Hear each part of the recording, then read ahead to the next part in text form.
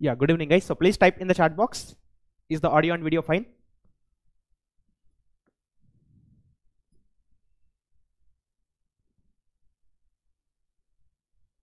Good evening all of you. So please type all clear, right?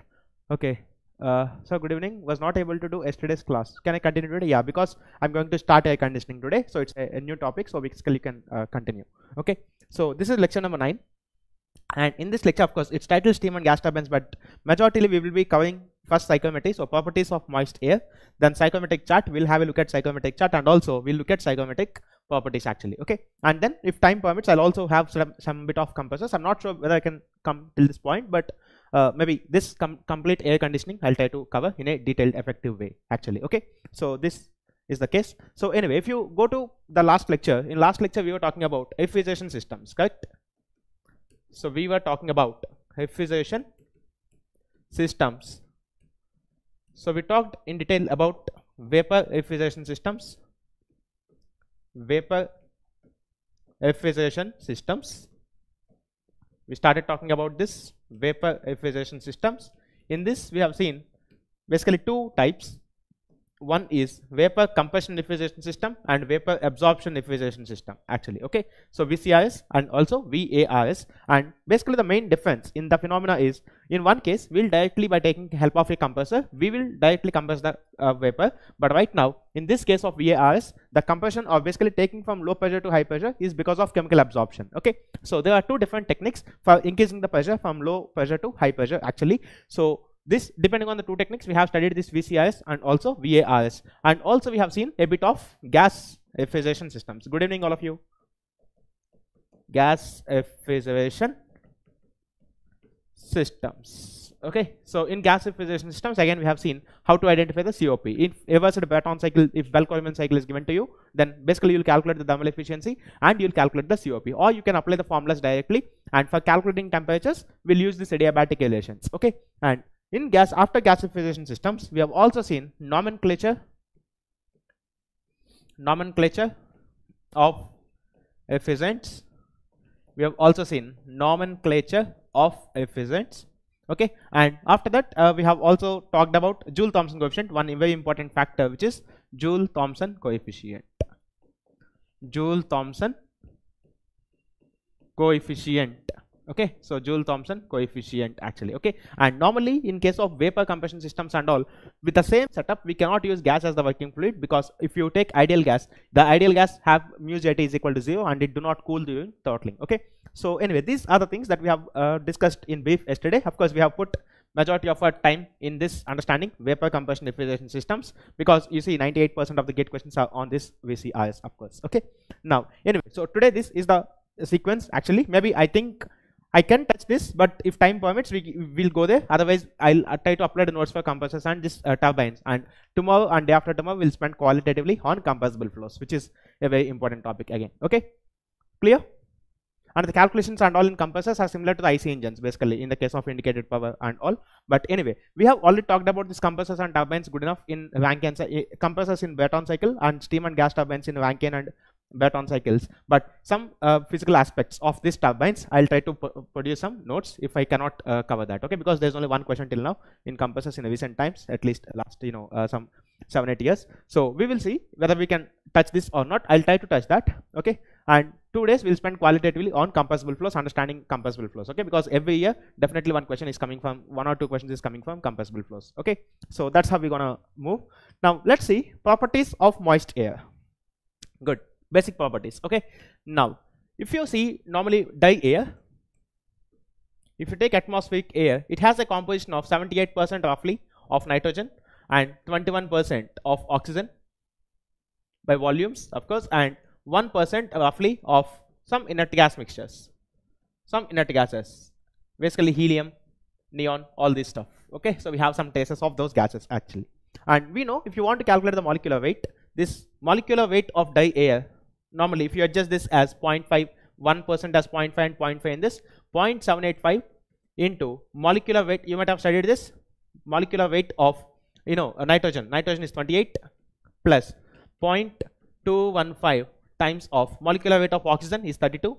So if you simplify this roughly, you will end up with 785 into 28 plus 0.215 into 32. Okay, so if you simplify, 28.86 roughly, 28.9 some books you see, 28.86 gram per mole or kg per kilomole is also fine. So kg per kilomole is the molecular weight of the mixture of dry air normally. Why I am writing this? Because we'll use this in our calculations of moist air. Okay, now if you see moist air, if you see this moist air is actually combination of dry air plus water vapor. You can say vapor, dry air plus water vapor. So we all know, like in our atmosphere, when you have this normally atmospheric air, there is some amount of water vapor which is present, and this water vapor is present actually in superheated state. Okay, you can actually see the presence of water. Let's say for example, if I bring a cool bottle, okay, let's say for example, if this is a very cool bottle, if I mean filled with the water inside, and let's say if I keep this bottle in atmosphere, after some time you will see there is small formation of dew particles around this bottle. Yes or no? So the excess water which is coming on the top of the bottle is basically coming from the atmosphere. Okay, now let's see in this dry air, this has the composition and this is vapor. Now the main question comes here is, how much amount of vapor is actually present in the moist air? That's what, and it depends from locality to locality, and also other certain parameters like specific humidity, relative humidity and all, we will see in detail. But main question is, how do you quantify this moist air? Okay, so for quantifying we have one very important thing, which is specific, or you can say specific or absolute humidity. Specific or absolute humidity actually here. So how do we talk about this specific or absolute humidity, which is normally denoted as omega, and the units are normally given as grams of vapor, or you can write kg of vapor per kg of dry air, kg of vapor per kg of dry air. Okay, why we are writing kg of dry air? Why instead of writing total moist air? Look, I'll tell you. Normally if you take a moist air mixture, let's say this is moist air mixture.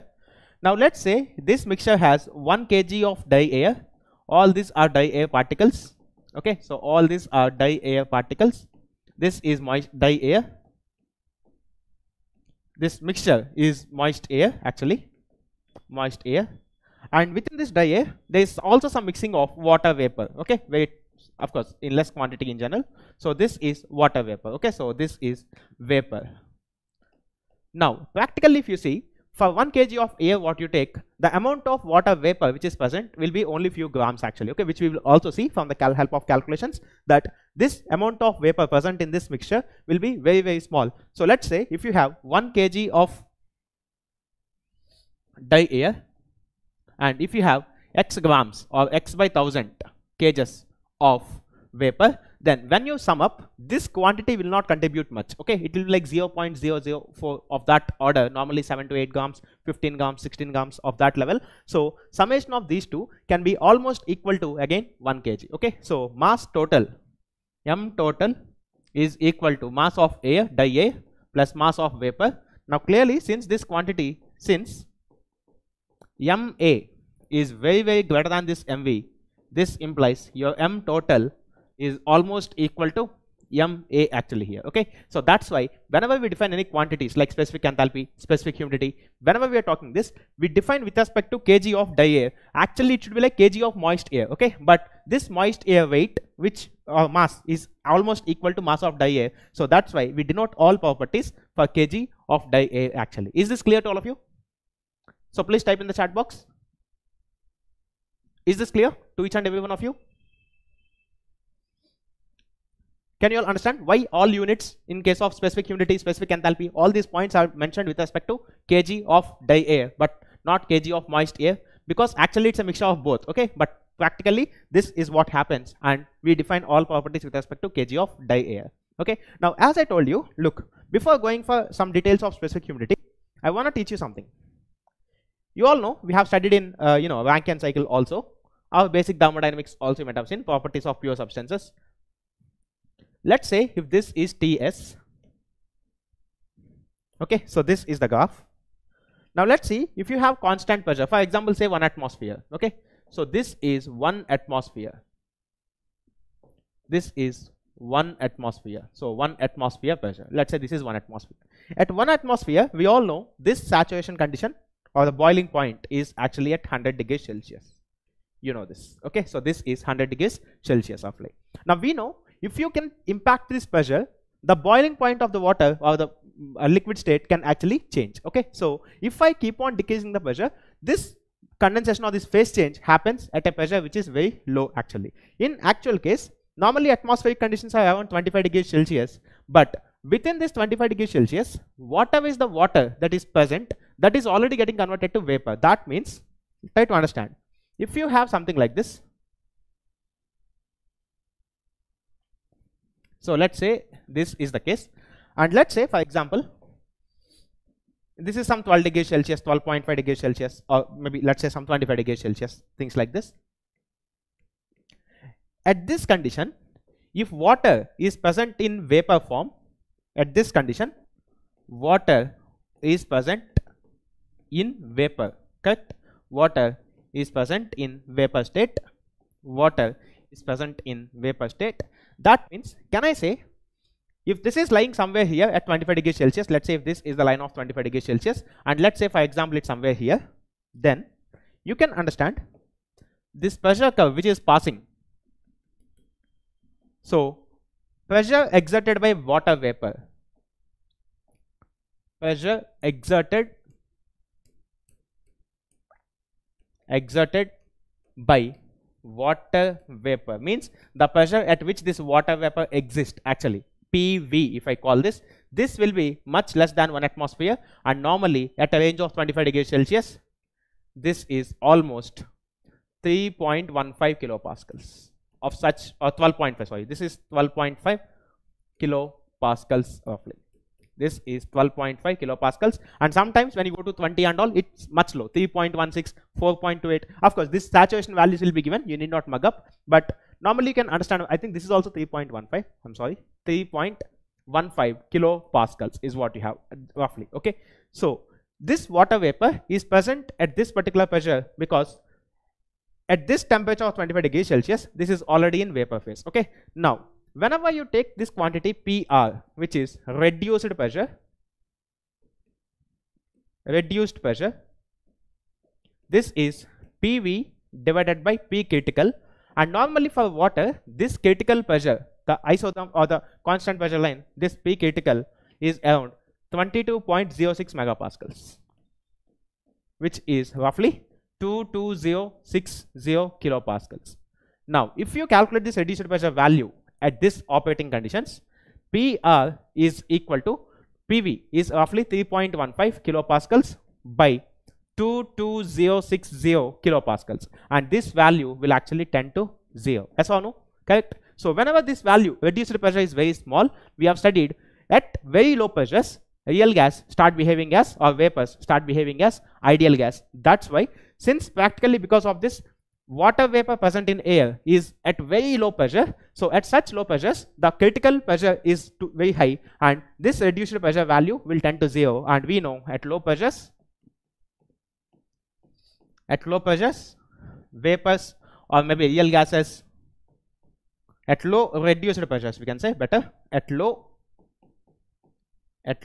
reduced pressures, vapors, real gases behave as ideal gas actually, okay. So they behave as ideal gas. Is this clear? Did you all understand why we can actually use ideal gas equations for the vapor present in the air? Practically we cannot use ideal gas equations here, okay, but because of this understanding, you can see we can actually treat this vapor as ideal gas, and we can apply the ideal gas equations. Is it clear to all of you? Yeah, good evening. So every one of you, Suman, Nitin, Sukma, Yogesh, Mohit, Loha, Vivek, Aspirant, Preetam, every one of you. So please type in the chat box. Is this clear to all of you? Did you all understand why we can treat vapor as ideal gas? Okay. Now let us see, if you can treat vapor as ideal gas, then let us come back here. This omega is nothing but mass of vapor present for mass of air, okay. Mass of actually it's mass of total. Again, because of same analysis, this mass of total can be replaced with mass of air. Now in your basic thermodynamics, in mixtures, you might have studied Dalton's law of partial pressure, correct? What is Dalton's law of partial pressure? Let's see. Dalton's law of partial pressures. Law of partial pressures, actually. Dalton's law of partial pressures. So what is this Dalton's law of partial pressures? Look, in a mixture, let's say you have got certain mixture. Okay. So in this mixture, let's say you have some other component, maybe second component. You can have any number of gases, doesn't matter. Now this tells you pressure total is equal to summation of pressures due to all the components, correct? Let's say, for example, if I connect the pressure gauge here, and let's say I got absolute pressure is equal to some, gauge pressure gives you gauge reading, but actually if you convert it into absolute, let's say if this complete mixture is at absolute pressure of 150 kilopascals, okay? This 150 is summation of all the components, correct? From here, if you want to calculate individual component, you can see this is nothing but mole fraction times P total, correct? You might have seen this, because if you maintain this ith gas only at the complete volume and at this same temperature conditions, then definitely this Pi, partial pressure due to the ith gas, can be taken as mole fraction of that particular component into the total pressure. You all know this? Basically, if you see, P total V of the mixture is equal to total number of moles of the mixture into universal gas constant into temperature of the mixture. Now, this Dalton's law tells you, if you keep only a particular gas, let's say Pi, at the same conditions as that of the mixture, at same conditions of V mix and T mix, then clearly you can see this gets cancelled, and Pi is equal to Ni by N total, gives you mole fraction times P total actually. So this is the Dalton's law of partial pressure. Do you all know this? Yes or no? In basic thermodynamics you might have seen in the first chapter, maybe, where we are talking about mixtures. Okay, now let us see if this is Pi. Now why I am talking this? See here, this omega is equal to mass of vapor by mass of dry air, okay? And we are treating both air and also vapor as ideal gases. If you apply ideal gas equation for air, for dry air,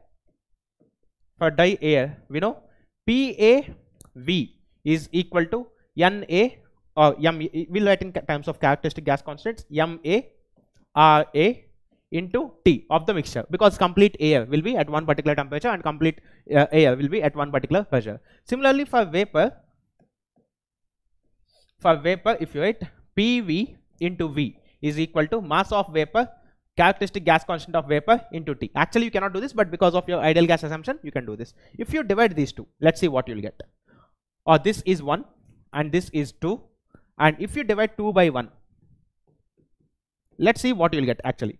First of all, this T and V gets cancelled. We have PV by PA will be equal to MV by MA into RV by RA. Correct? This is what you'll get. Yes or no? Now, let us understand something here. This implies mass of vapor by mass of air, which is actually omega, which you need. Omega is equal to PV by PA, as usual, PV by PA into this RA by RV, RA by RV actually. So this is PV by PA into this characteristic gas constant of atmospheric air can be written as universal gas constant divided by molecular weight of air, divided by this characteristic gas constant of vapor can be written as universal gas constant divided by molecular weight of vapor. And if you cancel these two, then you can see omega is equal to molecular weight of vapor by molecular weight of air, molecular weight of vapor by molecular weight of air into PV by PA actually. Okay, now how you have this? Similarly, if moist air is mixture of dry air and also water vapor, using this equation can I write P total of the air, means atmospheric pressure, whatever you have, is due to air plus due to vapor, correct? So therefore this PA can be written as P total minus PV, PV by P total minus PV actually. Okay, so simple gas loss, I'm not using anything bigger.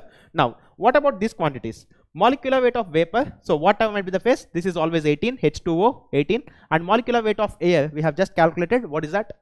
molecular weight of air we have calculated 28.86 roughly. Okay, of course 28.9, whatever the values you can say, 28.86. If you do this division, 18 divided by 28.86, you'll get 0.622 is what generally taken, because this is taken 29 rounded off to one decimal place. So if you do 18 by 29, you'll get 0.621 1 is coming. Okay, somewhere in between, because we have adjusted this 1% here and there. So this is normally the ratio, which is equal to 0.622 actually. Okay, 0.622 PV by P total minus PV, and this P total is the normal atmospheric pressure at any point because of this. Is this clear to all of you? Did you all understand how this equation is coming out? So therefore your omega, which is mass of vapor by mass of air, is equal to 0.622 times vapor pressure by pressure of air, which is total atmospheric pressure minus vapor pressure. If PV is given, you can actually calculate this quantity, and this quantity signifies how much humidity is there. If omega is very large, then definitely, you know, it's a high humidity here. Normally your clothes and all won't get dried very soon. Okay, so this is the equation which you might be seeing in our day-to-day life because of this Dalton's law of partial pressure and this simple ratio. To get this constant 0.622, you are applying ideal gas equation for vapor, which is, you know, which gives you a very accurate result because of this PR tending to 0. Clear? So please type in the chat box. Is this clear to all of you? Okay, that's how we calculate omega. We'll identify how much amount of vapor is present in a given amount of air. Okay, so please type in the chat box. Is this clear?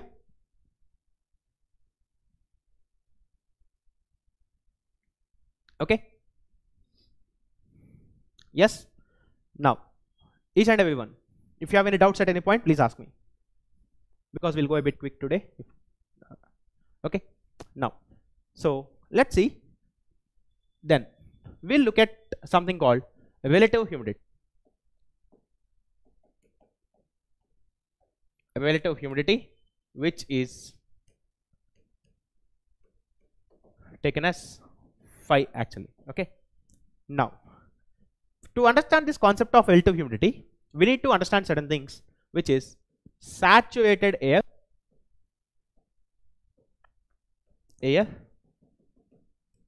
and unsaturated air. What are these two things? That's the main thing which is important here to understand this difference between saturated and also unsaturated. Look, normally if you have a mixture of air, definitely it has some amount of air particles. You have some amount of air particles, and also you have some amount of vapor particles. Okay, now at a given temperature T, let's say if dry bulb temperature is T degrees Celsius, we'll see what is dry bulb, wet bulb and all. Let us say if the room temperature is T degrees Celsius. At a given temperature, this air which is have certain limit for carrying these water molecules. Okay, you cannot put 1 kg air and 1 kg water together. Okay, so definitely this air, atmospheric air, this dry air which is here, has ability to carry certain amount of water. Now when this is saturated, if you try to add any further water molecule at any other point, let's say if you try to further add at any water molecule, definitely from some other location water molecule starts condensing down. Okay, so this is the point. Saturated air is at that particular point where you cannot add any excess amount of water to the air actually. Okay, if you start adding water to the air at that point, definitely at some other point condensation starts happening. Clear to all of you? So this is saturated air, and at this particular conditions, whatever is the vapor pressure, because at saturated condition also this air P total is equal to PA plus PV actually. Okay, but this PV at this condition of saturation is denoted with PVS actually. Okay, where PVS denotes vapor pressure of saturated air. Vapor pressure of saturated air actually. Okay, now normally you can okay, so this is vapor pressure of saturated air, whereas unsaturated you can still keep adding some water, because it can still take some water at this T degrees Celsius. What happens if this is dry air? If this is your dry air at this point like this, and if you have this water molecules all over, if you add this water molecule, nothing, no condensation happens here, okay, like this. So clearly at this saturation condition, the pressure exerted by the water vapor is called the saturated vapor pressure, which is denoted with PVS actually, okay. So phi is actually the measure of what is the actual present by what is the maximum it can have. That's the equation actually, okay. So phi always denotes you what is the water vapor that's actually present divided by what is the maximum it can hold at that point. Now if you take dry air, for dry air, okay, for saturated air, let us say better, for saturated air, MV actual that is present by MV maximum the air can hold at this point. For saturated air, from this understanding, can you tell me what is the value of phi? Any one of you? So for saturated air, can anyone tell me what is the value of phi?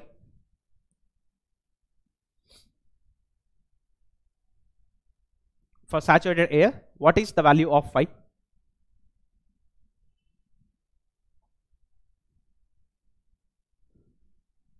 What is the value of phi? It is 1, correct? Because when this is saturated condition, the mass of water vapor which is present will be already at the maximum, at the maximum possible values, okay. So therefore this phi is equal to 1. Now if you again apply ideal gas, you will end up with this phi is equal to PV by PV at maximum location. At maximum location, PV is nothing but PVS. So this is PVS. PVS is nothing but saturation pressure at T degrees Celsius, at whatever the thing they might have given you. So at a temperature, let's say for example, what is the saturation state? Normally this is the saturation state, okay. So air will be at this point. If you try to add any further, if you try to add small amount of heat, or if you try to add any small amount of water, condensation happens at some other location, okay. So this is for omega and this is for phi actually here. And normally in general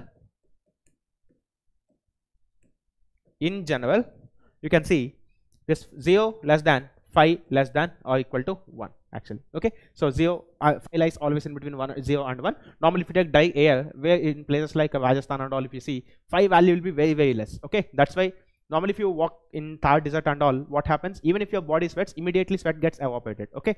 Nothing like your clothes getting wet and all. But actually if you stay in places like hilly areas and all, you can easily see that this phi values are very large, because basically whenever there is a water body, like in case of beaches and all, you can see if there is a beach and if there is some sea like this, then whatever is the air that's flowing on the top actually, okay. So this is air which is flowing on the top. Whenever this air is flowing, for example, if this is not unsaturated, then it has plenty of amount of water to capture, to evaporate some amount of water actually here, yes or no? So that's how this air actually gets cooled a bit, and also this air is also at saturated conditions. Clear? Normally to understand this phenomena, I'll explain you one thing. There is one important phenomena which is called evaporative cooling. Evaporative cooling. What is this evaporative cooling? Let us see first.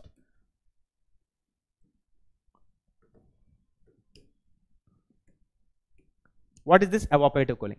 Normally in olden days you might have seen, if you have a pot like this, okay, I think there is no such pot like this, but let's say for example if there is a pot like this, okay,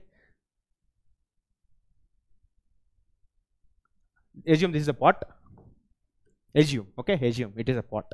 Now normally you might have seen, normally there is water inside, and to make this water cool, to cool this water, what you do, you pour some water on the surfaces. Have you ever seen this? Normally in olden days, if you have this pot and if you tie a cloth around it, what you'll do to cool the water inside the pot, many of you might have seen, these people start wetting the cloth actually, which is wrapped around the pot. Have you ever seen this?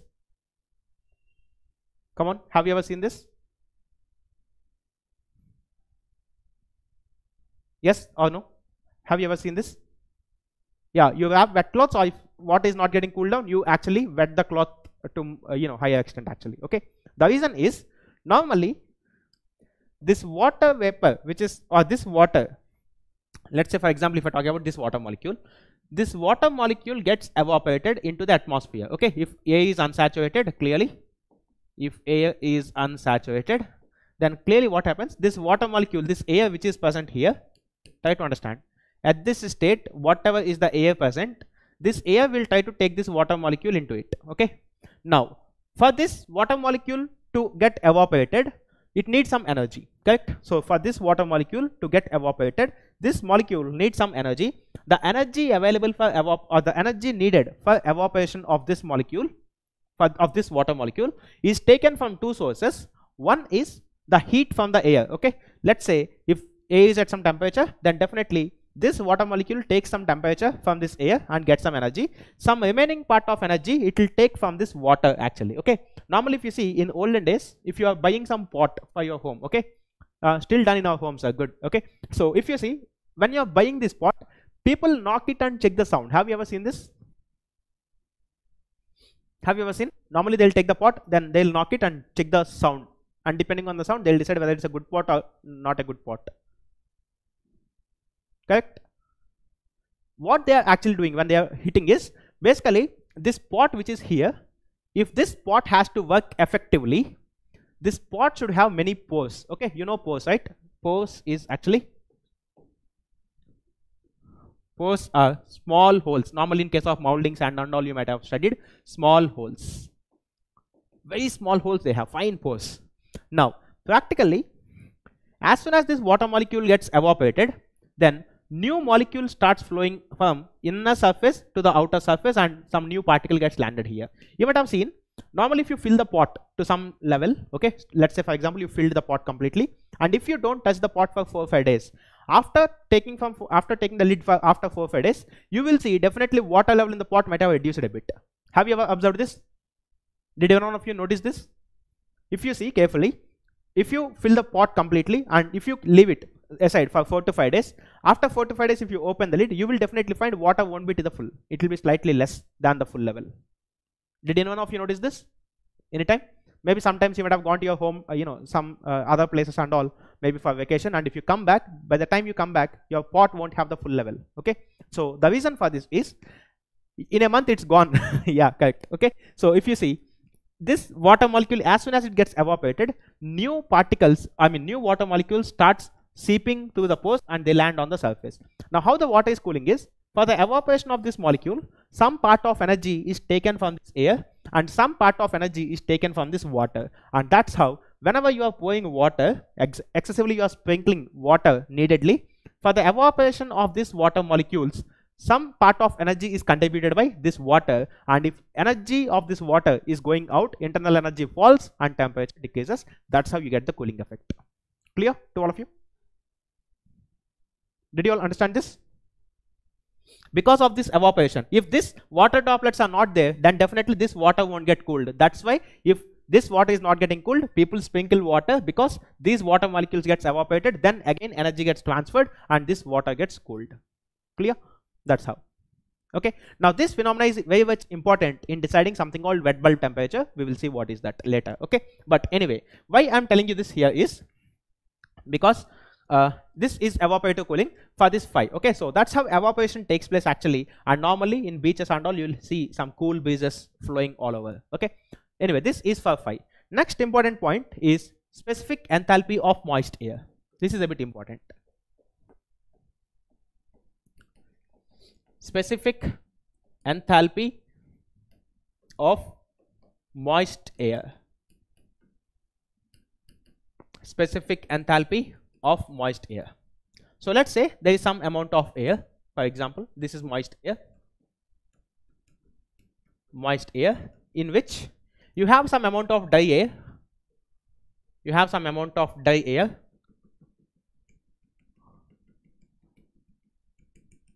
You have some amount of dry air, and also you got some water vapor molecules. Maybe something like this. Okay, you got these molecules. Now, how to calculate the enthalpy of the specific enthalpy of this moist air? You all might have studied one formula. H is equal to 1.005 T plus omega times of. By this time you know what is omega already. 2500.9, or maybe some people study this as 2501. Doesn't matter. Plus 1.82 T. Correct? Have you all seen this formula? Have you all seen this formula? Right? Type in the chat box. Have you all seen this formula?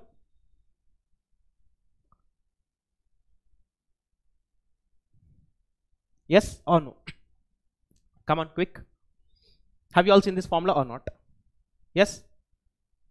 Now, out of all of you who have seen this formula, how many of you don't know what is this? But I mean, you know that it is for specific enthalpy, but how many of you don't know why this came and what is what in this formula? Come on, tell me. I know definitely there will be few people who will try to just remember this formula and apply blindly because you know they want marks actually, that's it. How many of you don't know what is what in this particular formula? I mean this term y2501, y omega, y 1.82, what is that 1.82? What is this? Of course 1.005t. This is a bit clear, but definitely there could be few people who might not understand what is what in this formula. Okay, so let's see how we can actually get this formula. Now, total enthalpy is equal to enthalpy of die A plus enthalpy of vapor, correct? Now we have total some mixture, then total, you have not seen, good, okay, fine, it's okay, you will see now how this is coming. So if you have a substance, then the total enthalpy of the substance is equal to sum of the enthalpies of its components, correct? Like this HA, which is enthalpy of die A plus enthalpy of vapor. Can I write this as M total into H is equal to this enthalpy of the air, can I write as MA, mass of air, die A, into enthalpy of die A plus mass of vapor into enthalpy of vapor. Okay, so can I write this? Now if I write this, if I divide with M total,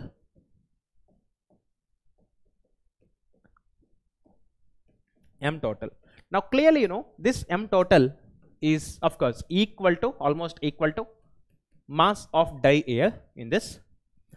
H is equal to mass of die air and these two are equal, so definitely this gets cancelled out. We have enthalpy of die air plus mass of vapor by total mass, which is mass of vapor by mass of air, so we have omega times HV actually. Okay, so this omega is came. Okay, so this omega is this. One thing is clear. Now let's see specific enthalpy of die air. Now dry air, if you see die air, this quantity is actually ideal gas. Ideal gas, correct? So die air is ideal gas, vapor is also ideal gas, we'll see, but die air is actually ideal gas. If die air is ideal gas, H is equal to Cp into T is what you have. Okay, so Cp into T is what I can write because dH is equal to Cp dt, H is equal to Cpt, which you all know. Now Cp value is within the range of from minus 10 degrees to 50 degrees Celsius, means normally extreme conditions in deserts and also very low temperatures in some colder regions. This Cp value can be approximated as 1.005 kilojoule per kg Kelvin or kilojoule per kg degree Celsius. Anything is fine. Okay, because for 1 unit temperature difference, 1 unit temperature difference is same in degrees or Kelvin, whatever. So 1.005 kilojoule per kg Celsius. Okay, now this T can be written in degree Celsius. In this formula you can directly put T in degree Celsius. Okay, T in degree Celsius. Therefore HA is equal to 1.005 times T degrees Celsius actually. Okay, so this is the first term. Clear? So this part with 1.005 T corresponds to the die air properties. Now coming to water vapor, let us see what you have. Water vapor. Coming to this water vapor, this is again ideal gas. Ideal gas. dH or H is equal to Cp into T roughly. So if you write H is approximately Cp into T, of course, or specific heat into temperature, C into specific heat. Okay, so of course for ideal gas we have Cp and Cv, but practically we'll take some average value of this. Okay, so let's say this is Cp, for example, Cp into temperature. Now try to understand, if I take this dome, water dome, Ts. Now in this region you are treating vapor as ideal gas, and in case of vapor your enthalpy is directly proportional to temperature and this is some constant Cp. That means if I want to plot lines of constant enthalpy, how can I plot? Can I say there will be something like this? Yes or no? Because if temperature is constant, enthalpy is also constant. correct? Because Cp is anyhow constant, we'll take. So T is constant implies H is also constant. That means lines of constant enthalpy will be parallel to the lines of constant temperature, and lines of constant temperature will be horizontal lines. Okay, now let's see if I have two, which means if I have one here, state 1 for example, and if this is temperature 1, T1, then definitely, since this is a horizontal line, the enthalpy at this point and enthalpy at this point will be same, correct? So I can write H1 is equal to Hz corresponding to T1 degrees Celsius. Similarly, if I take any point here, for example, say this is point 2, this enthalpy will be same as this enthalpy roughly, and H2 is equal to Hz at T2 degrees Celsius. That's what we have. Okay, now let us see something here. So this is HA. If you want H2 minus H1, for example, this difference is Hz at T2 degrees Celsius minus Hz at T1 degrees Celsius. That's how you're gonna calculate this. Okay, and also let's say if I have only one state. Okay, so let's say there is some temperature T, for example. If this is temperature T, this line is corresponding to temperature T, and let's say this is corresponding to 0 degrees Celsius, for example. Okay, right now you can take 0 degrees Celsius, for example. Let us take, if you apply this for these two locations, you can easily understand enthalpy at state T degrees Celsius minus enthalpy at 0 degrees Celsius. So this enthalpy difference is equal to Cp times dt. Cp times dt, which is T degrees Celsius minus 0 degrees Celsius. Can I write this? Yes or no? Because I have assumed water vapor as ideal gas, this enthalpies at any 2 points can be taken as enthalpy difference at these 2 points, and enthalpy difference at that 2 points is nothing but Cp into T minus 0 degrees Celsius. Okay, now if you set this, if you see this value Hz, this is Hz, actually Hz at 0 degrees Celsius. If you see the value of Hz at 0 degrees Celsius, this value is roughly from steam tables, you can see 2500.9 kilojoule per kg. So this is 2500.9, and in some books for calculation easiness they'll also add 2501 whatever. And Cp on experimental basis, if you check the value, this Cp value is around 1.82 kilojoule per kg degrees Celsius.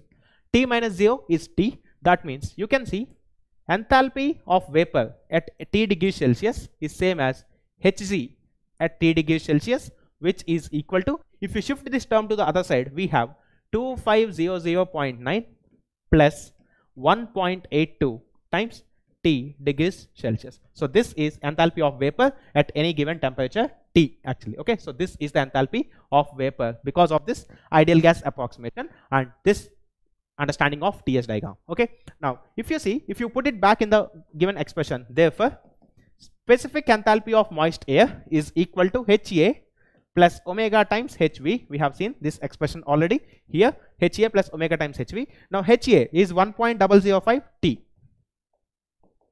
1.005 T degrees Celsius plus omega into omega we have calculated into HV. So what is the expression for HV? Finally we have seen 2500.9 plus 1.82 T degrees Celsius. That's what we have. Okay, so this is how we get enthalpy or specific enthalpy of moist air. Okay, so this is the expression for specific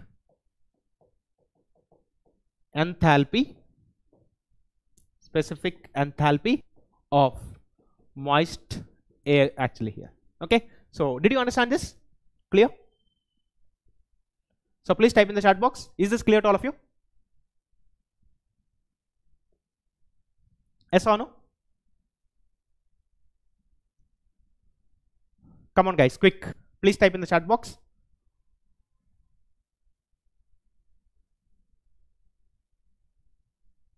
Clear to all of you how this is coming? Because we'll actually use this expression, of course. Normally for T, you can see in this the only variable is T and omega. These are the two variables. So once you calculate the omega, depending on the temperature, we have certain things called psychometric chart and all, where if we have the combination of T and omega, we'll see in the later stage, we'll look at something called psychometric chart actually. if you know this T and omega values, you can tell what is this enthalpy. Okay, so that's how psychometric chart is generated between this temperature, dival temperature, and omega, which we will see in the next few minutes. Okay, now let's see. We have to identify one important thing. Dye bulb temperature dBT, dry bulb temperature dBT actually. Okay, dry bulb temperature, it's normally called dBT. Now what is this dye bulb? This bulb corresponds to, okay, so this bulb in this word corresponds to mercury bulb of, or bulb of the thermometer, bulb of the thermometer actually. So normally if you want to measure temperature, you will clearly use a thermometer. Now thermometer has a bulb of mercury, so whether the bulb is dry or wet, depending on that we decide what is the temperature. So dye bulb temperature is nothing but, normally if you take a thermometer and if you keep somewhere in this room, for example, let us say, then whatever is the temperature reading in this thermometer, that's nothing but the direct dye bulb temperature. Okay, so the actual temperature, the actual temperature of moist air is called T dry bulb temperature actually. Okay, so dBT, of course, dry bulb temperature. Now we also have one more point, which is dew point temperature.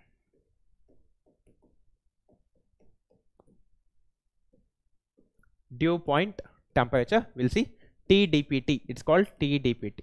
So what is this dew point temperature? Now let's say if you have saturated air, for example, or normally if you have air, let's say you have air like this, T S, and where the vapor is lying somewhere here. Okay, so let's say this is the vapor pressure, 3.15 kilopascals, whatever you say. Normally this is the pressure, which is PV.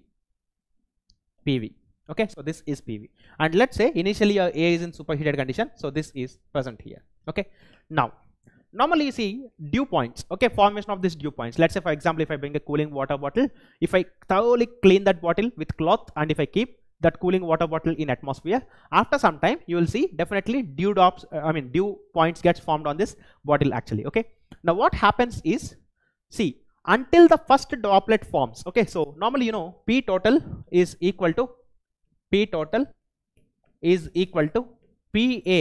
plus PV. Now within a given air mixture, if you want to decrease this P total, definitely decreasing this PV and or maybe decreasing this PA. How PV is actually decreased? Basically PV is proportional to mass of vapor present in the atmosphere. Yes or no? PV is directly proportional to mass of vapor which is present in the atmosphere. Now if PV is proportional to mass, because of condensation, if I am trying to remove some water vapor from the moist air, then definitely PV drops actually. Okay, but until the water droplet starts coming out as condensed water droplet, will there be any change in this P total? Means let's say I'm trying to cool the gas, but that cooling is not sufficient to condense this water. Okay, means it's not sufficient to form water droplets from air. Until the first water droplet forms from air, will there be any change in this PV? Will there be any change in this PV or maybe P total?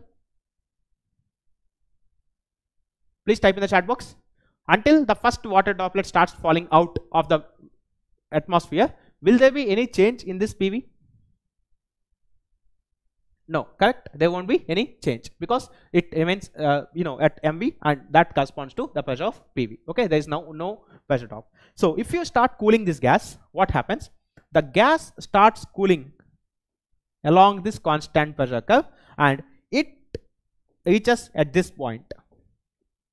Now at this point, if you further decrease the temperature to slight amount, definitely water starts getting condensed, and this is the spot location of formation of first droplet actually in that case. Okay, of first droplet, until this point, even though if you are cooling, there is no condensation, because clearly at any of these locations water is still present in the vapor phase, and this is the point where you see the first water droplet on your bottle or whatever. Okay, so at constant pressure, this PV, what happens, this temperature keeps decreasing and this touches this point, and you all know basically if something crosses beyond this temperature, then you will see some formation of wet vapor. Okay, you will see some liquid phase here. So your dew point temperature T dPT is the temperature at which the first droplet or dew point, droplet, or sometimes it's also called dew point, appears, the first droplet or dew point appears at a given PV, at a given PV actually. Okay, so at a given PV. Now what is this PV? I mean, what is this T dPT? T dPT is nothing but, from this diagram you can clearly understand, this is nothing but T saturation at PV. Yes or no? So that's the dew point temperature clearly. So this is dew point temperature. Definitely this temperature in general, if the A is not saturated, this temperature will be less than the actual temperature, because you see A is initially present in superheated state. This is T die bulb temperature, but this is the corresponding dew point temperature. Understood? If it is not saturated. Clear? Yes or no? So please type in the chat box. At this point it is saturated, definitely. Okay, I mean sorry, what I'm telling, yeah, at this point this condensation begins here. Okay, but this is T die bulb temperature and this is the T dew point temperature, because this is the temperature at this pressure where the first water droplet starts coming out of the atmospheric air. Okay, so is this clear to all of you? Yeah, so type in the chat box, is this explanation clear and understandable to all of you now? Did you all understand why dew point temperature is generally less than this die bulb temperature actually? Okay, now let's see one very important thing, one experimental measure to check how saturated is the air. Okay, normally you know phi is equal to 1 is the ultimate saturation, but to what extent is the air saturated, that we can understand by doing certain experiment, and for that we define one quantity which is called wet bulb temperature.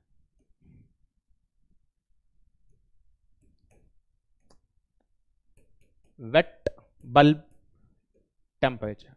Okay, wet bulb temperature actually. Okay, now try to understand this wet bulb temperature. What is this wet bulb temperature? If you have thermometer, I just want to explain you using some diagram this time.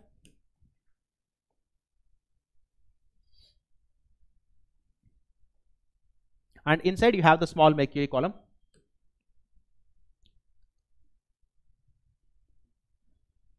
Okay, so let's say this is mercury column, and clearly you have this mercury inside.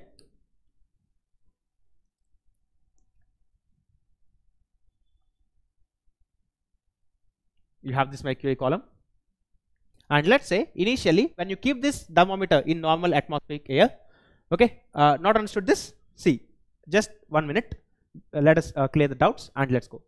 Normally Mohit, see what happens, air will be at this condition, means water vapor in the air will be at this condition, it will be in the superheated state, and normally the temperature of the air is T die bulb temperature actually. Okay, if this is T die bulb temperature, then what's happening, if we are cooling air, okay, so let's say for example what happens, let's say in this room where air is almost stagnant, if I keep a cooling bottle in front of me, then definitely what happens, after some time this air which is surrounding to this bottle gets cooled, and the after some time, after some sufficient amount of cooling, this water droplets start forming on this bottle, correct? So what is the temperature at which the first water droplet forms? That's nothing but your dew point temperature. Clear? And the first water droplet forms at this particular temperature, because even though if you are cooling, even though the temperature is decreasing till along this point, till you reach this point, the complete vapor which is present in the air is in gaseous phase. This is the point where you first see the droplet.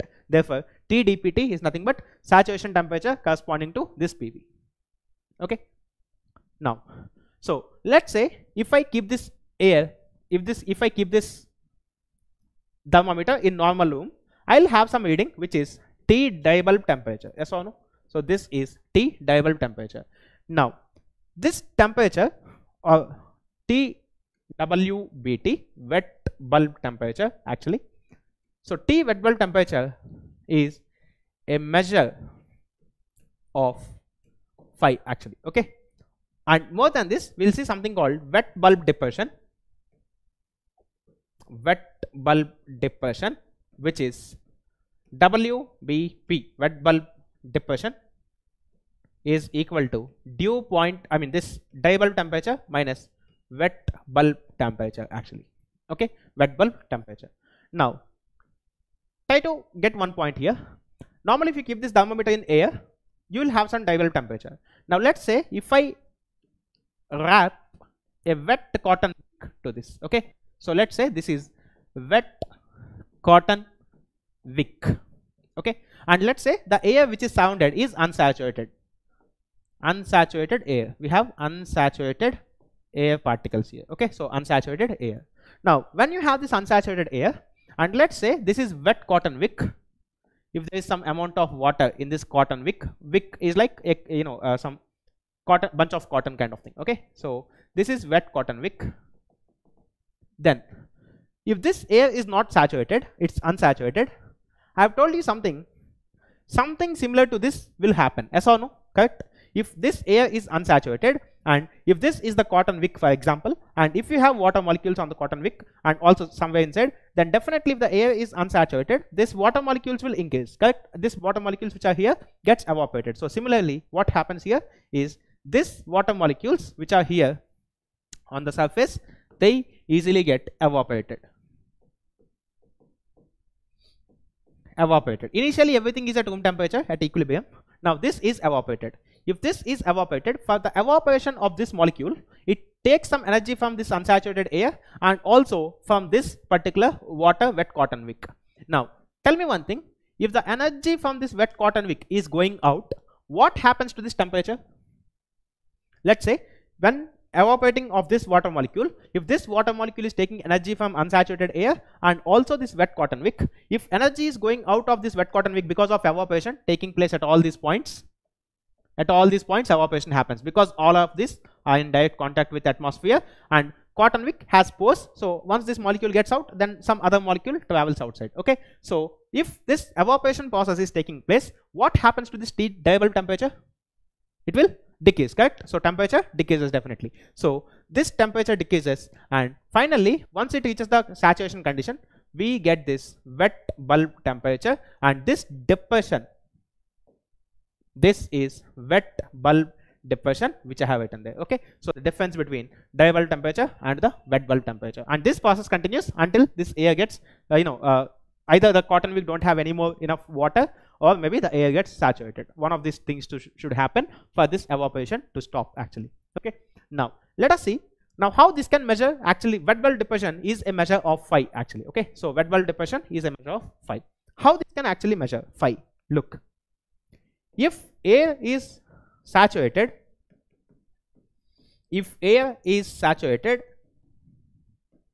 let's say you have wet cotton wick, but this air is already saturated air, means this air cannot take any more water into the air itself. Okay, so let's say if this air is saturated, then definitely will this water molecules evaporate? Come on, please tell me. If this air is already saturated air which is surrounding this wick, then will there be any evaporation from this cotton wick? Type in the chat box. If air is saturated, then will there be any evaporation from this cotton wick? No. If there is no evaporation, will there be any fall in the temperature? If there is no evaporation taking place, then will there be any fall in this temperature? No, correct? Temperature won't fall because the things which are initially at the room conditions remains there. Okay, so therefore this wet bulb depression is equal to 0. So that means your T dye bulb temperature is same as T wet bulb temperature actually here. Okay, so this is T wet bulb temperature. So T dye bulb temperature is same as T wet bulb temperature because no evaporation happens from the cotton wick because no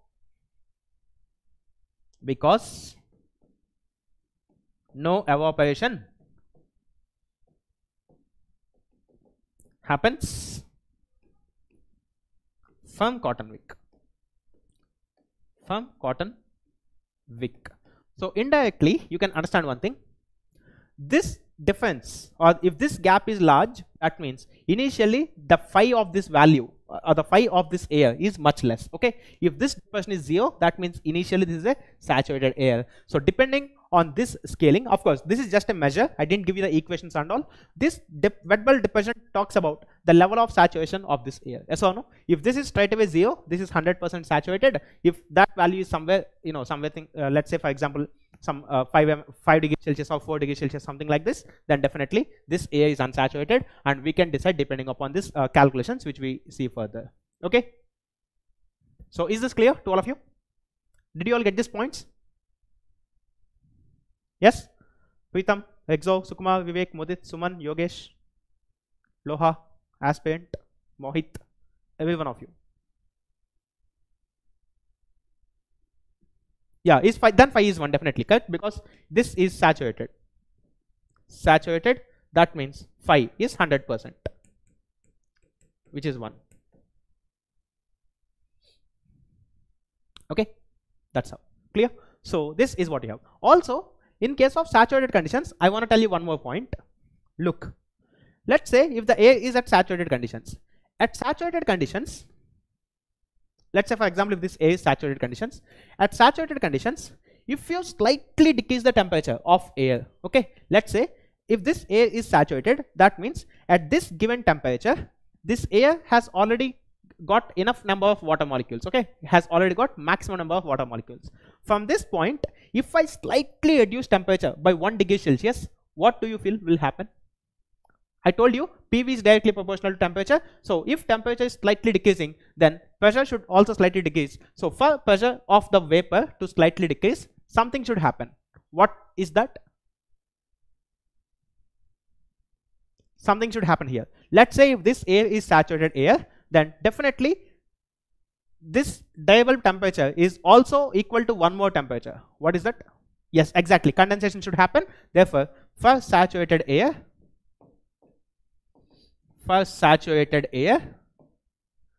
dry bulb temperature is actually equal to dew point temperature. Because yes, condensation should happen, correct? Look, it should be equal to dew point temperature. The reason is, see, already I have some amount of air which has got maximum amount of water vapor.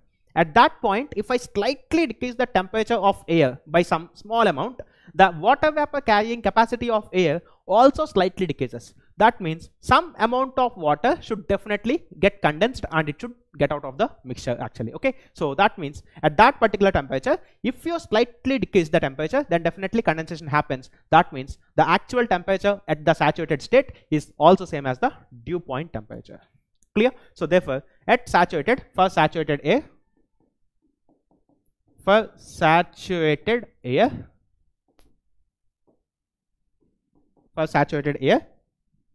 T dry bulb temperature is equal to T dew point temperature is same as T wet bulb temperature. Did you all understand how these three are equal? Yes or no? Because many people, they just mug up this equation, but they don't know why it is. But now I hope you got certain clear understanding why these two are equal first of all. Also why these two are equal, then all three are equal. Got it? Yes or no? So please type in the chat box. Is this clear to all of you?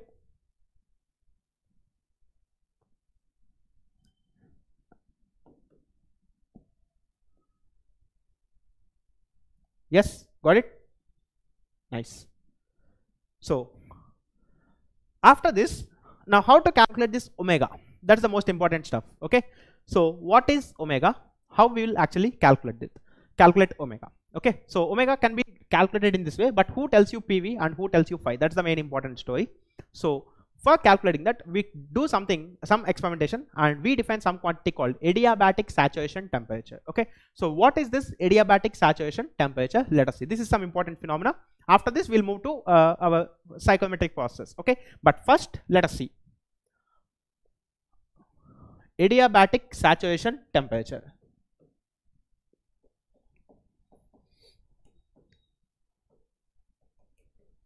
Adiabatic saturation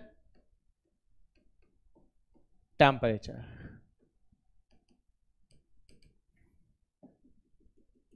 So what is this adiabatic saturation temperature? This is actually a technique for measuring your phi, of course, and omega actually. So this is used to measure omega and phi of a given moist air. Not measure, calculate, sorry. This is used to calculate, because we can calculate actually, we cannot measure directly. Calculate omega phi of a given moist air, okay, of a given moist air. Fine. So let's see what is the technique, what is the saturation temperature, and how we can actually measure omega and phi actually. Okay. For that we need a apparatus.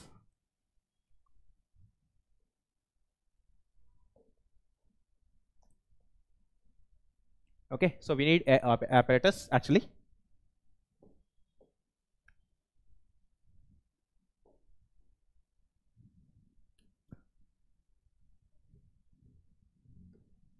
Just a minute. Okay, so this is how you have. Okay, fine.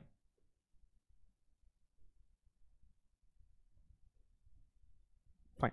Now let's see. This is completely adiabatic.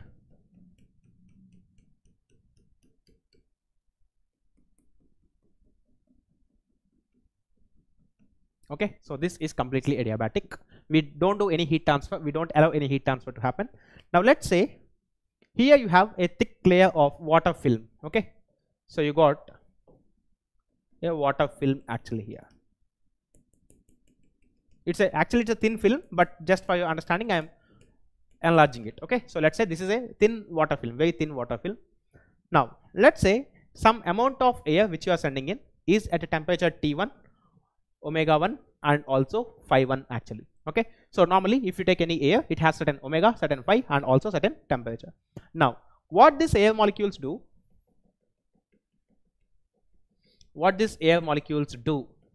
here is actually, this chamber is sufficiently good enough. This chamber is of such large length such that, now try to understand one thing guys, by the time this air flows in this direction, let's say if this air is unsaturated somewhere here, okay, so this is unsaturated, immediately what happens, during the course of this air, it starts picking up water molecules into this, yes or no? It starts picking up water molecules into this, and after some time, if the chamber is long enough that at some location it gets saturated, then whatever the water is entering, that will again get condensed here. Okay, so whatever the water is entering here, that get condensed. Finally, the mixture what you are going to get is at phi 2, which is equal to 100%, which means we are doing the saturation of this air at adiabatic conditions. That's why it is adiabatic saturation. Understood? So we are actually saturating this air which is entering at some relative humidity of phi 1 and specific humidity of omega 1 to finally in a long chamber we are making it phi 2 is equal to 100, and it has got some T2 and also omega 2, of course. Okay, so T2 and also omega 2. Now let's see T2 and omega 2. Clearly there is some input of water into this. Some input of water is actually sent inside, because see, air is carrying some amount of water, so after some time what happens, this water level will decrease, and for further air which is coming, there won't be enough water. So to accommodate that, we are actually sending this water continuously inside, such that this apparatus is working under steady state. Is this clear? First of all, are you all clear with the setup, how we are actually creating saturation of this air under adiabatic conditions? Is this clear to all of you? Yes or no? Can you all understand how we are creating saturation of this unsaturated air under adiabatic conditions? I'll show you how you can calculate this omega 1 and phi 1, but right now is it clear to all of you? Yes? Okay. Yes or no? So please type in the chat box. Clear? Yeah. Now let's see, if I take this control volume for analyzing, the stuff. So let's say this is control volume, my control volume. I am trying to analyze this control volume. This device is my control volume, and liquid is actually entering in at this point. Okay, maybe somewhere here. So you can see this liquid is actually entering this point here. It's cutting the control surface. If we apply mass balance, first mass balance for control volume, it's under steady state. It is under steady state operation. Okay, so device is under steady state operation. So in your steady flow energy equation and all, I'm not considering any rate of change of energy with time and rate of change of mass with time. So device is under steady state.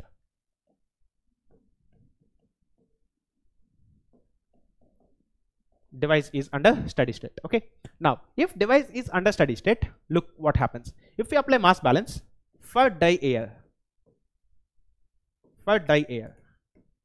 can I say for die air, let's say for example this mixture is of mass flow rate m dot, out of which m dot a1 is the mass flow rate of die air.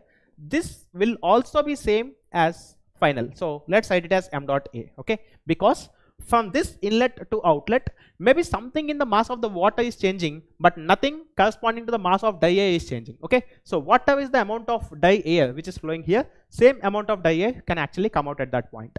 Similarly, for water vapor,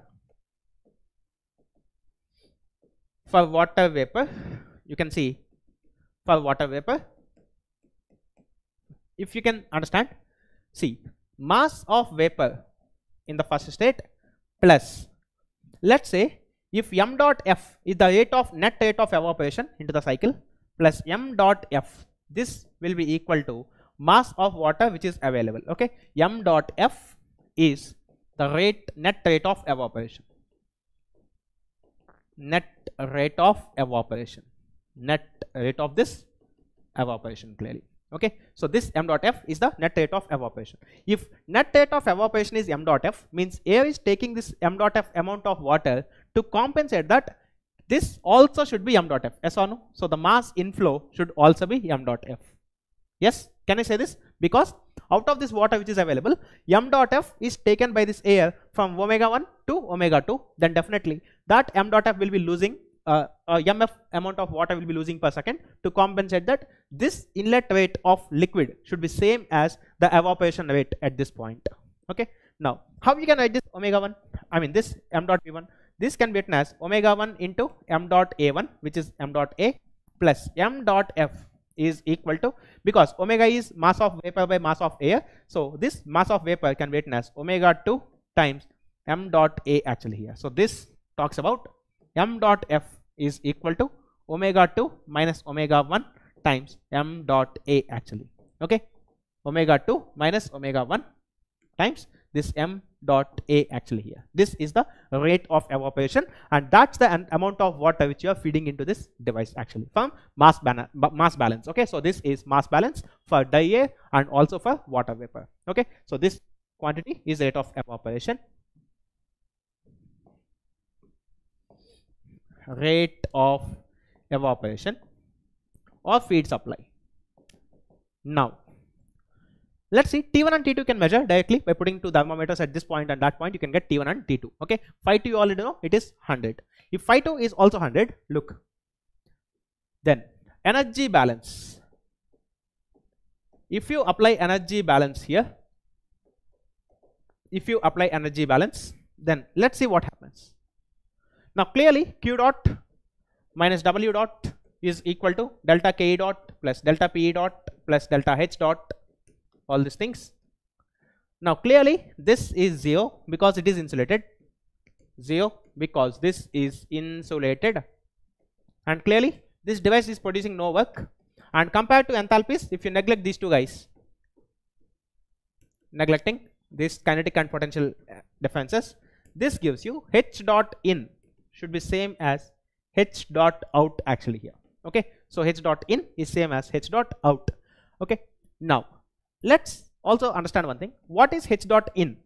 Okay, see this m dot a mass flow rate. Okay, because clearly the actual mass which is flowing in is m dot a1 plus m dot v1, but m dot v1 is very much less. So what we can see is m dot a1 is the mass which is flowing in inside. Okay, so m dot a into h1 plus, you can also see this liquid is also entering this control volume. When liquid is entering, definitely it has got some enthalpy. So let's say the enthalpy is HF correspondingly. Okay, so this liquid of HF specific enthalpy is also crossing this control surface and going inside the control volume.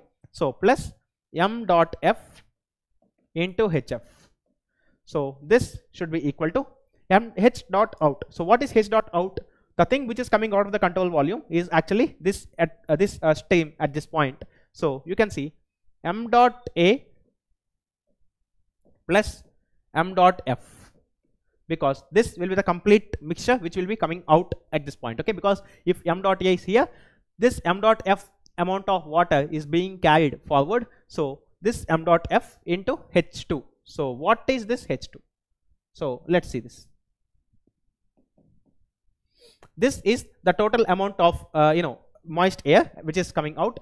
So m dot a h1 plus, and h1, what is the expression for h1? We can see, or if you first divide with m dot a, the complete equation, you can see h1 plus m dot f by m dot a times hf is equal to 1 plus m dot f by m dot a times of h2 actually. Now if you write this h1 in terms of your properties, 1.005 T1 plus omega 1 times of plus omega 1 times of 2501, let us say, plus 1.82 T1 degrees Celsius plus this m dot f by m dot a, m dot f by m dot a times hf actually is equal to 1 plus m dot f by m dot a into your h2 is nothing but T 1.005 T2 degrees Celsius plus omega 2 times of 2501 plus 1.82 T2 degrees Celsius. So this is the equation that is with you finally. Okay, just I haven't done anything in terms of enthalpy, because you know the expression for enthalpy of moist air is this 1.005 T plus omega 1, all this stuff. Now in this equation you can easily calculate omega 2. How come? Because omega 2 is equal to 0.622 PV by P total minus PV. You know, you can easily measure this total atmospheric pressure with the help of a pressure gauge, and at state 2, since A is completely saturated, A is saturated 100%, so A is saturated. So definitely at state 2, if A is saturated, this phi 2 is equal to 100%, so phi 2 is equal to 1. This implies your PV is same as PV saturation at T2, correct? Which you can get from the steam tables easily. Okay, so PV is nothing but P saturation at this point T2, or PVS, which is nothing but P saturation at T2 degrees Celsius. Of course, we have seen in calculating phi. Okay, so when you are calculating phi, if this is the expression that you have, this is PVS, this is PVS. Can you calculate omega 2? Yes or no? So please type in the chat box. Can I calculate omega 2 from this equation? Yes or no, guys? Come on, quick. Can I calculate omega 2 from this equation? Because I know all the stuff. I can just put it in and I can calculate this. Now, if I can calculate omega 2, look, I can also measure T1 and T2. Just put 2 thermometers at the inlet and outlet. You can get temperatures directly. So T1 and T2. So T2 can be identified. T1 can be identified. Mass flow rate of vapor, I mean this m dot f and m dot a are known to you clearly, because you know how much air you are sending inside the adiabatic chamber. Also, depending on here, maybe if you put some flow meter or something here, you can also get what is this m dot f. This m dot f by m dot a is clearly known to you. Okay, then once you know these quantities, T2 is known, omega 2 is also known to you. Okay, so this is also known. Now in this equation there is only one unknown. What is that? In this complete equation where there is only one unknown. What is that unknown actually? In this complete equation, there is only one unknown. If you see, rest of the things are known to you.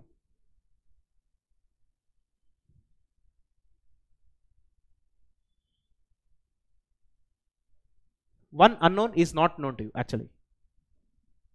I mean, there is only one unknown in this equation. What is that? You can see everything is known apart from one term, which is, come on, type it in the chat box, which is this term 𝜔1. Correct? T2 is known now, because if you put a temperature, if you put a thermometer at the exit, you will easily identify what is T2. That's actually your adiabatic saturation temperature. Okay, so T2 is your adiabatic saturation temperature. This is the temperature of the adiabatically saturated air. T2 is adiabatic saturation temperature.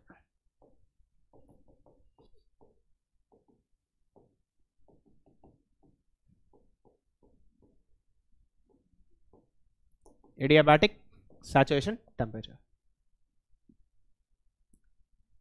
Yeah, understood? So because HF also, you know, see, some of you may feel, I don't know what is this HF, because see, if you know the temperature of this water, because you can put one more thermometer, then HF, normally this temperature will be made equal to T2 so that saturation happens effective. So, but anyway, if this is at some different temperature also, this HF can be easily taken from the steam tables, because you know what is the temperature of this air, I mean temperature of this water which is flowing in. Okay, normally this temperature will be made equal to T2.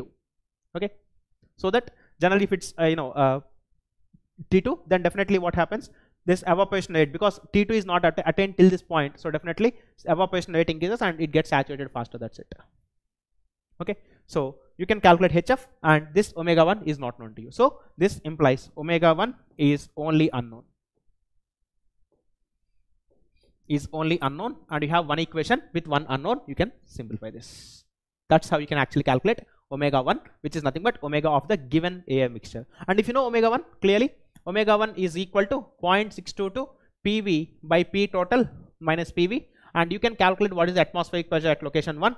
Then if you know this, 𝜔1 is known, this P total is known, only one equation, you can get PV. So PV can be calculated from this. PV1 in the state 1 can be calculated. If PV1 is calculated, then you can calculate phi easily. Phi is equal to PV1 by P saturation at 1. PV sat or P sat at T1. You can do this at T1 degree Celsius. So you can also calculate phi 1. So that's how you can calculate omega phi of any given moist air sample for you. Understood? Okay. So is this clear to each and everyone?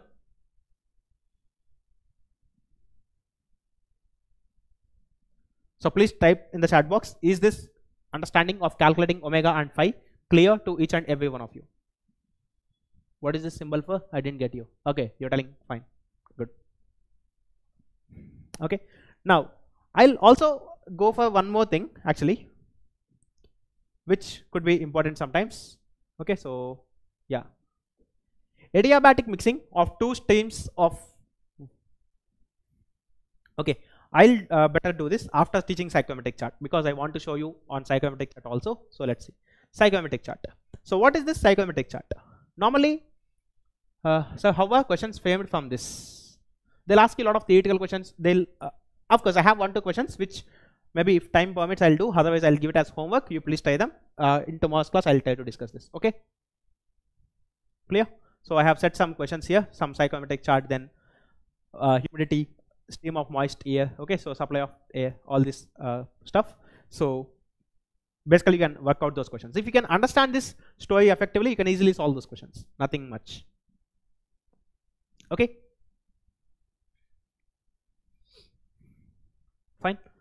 See guys, only thing that you need is little what do you say, patience in doing this. You see, is there anything complicated in this which I have done? Don't look at the diagram and all, it's very big and all, nothing like that. Okay, you see the maths involved and the equations which we are generating. Is there anything big in this? Simple logic and pure division multiplication stuff. That's it.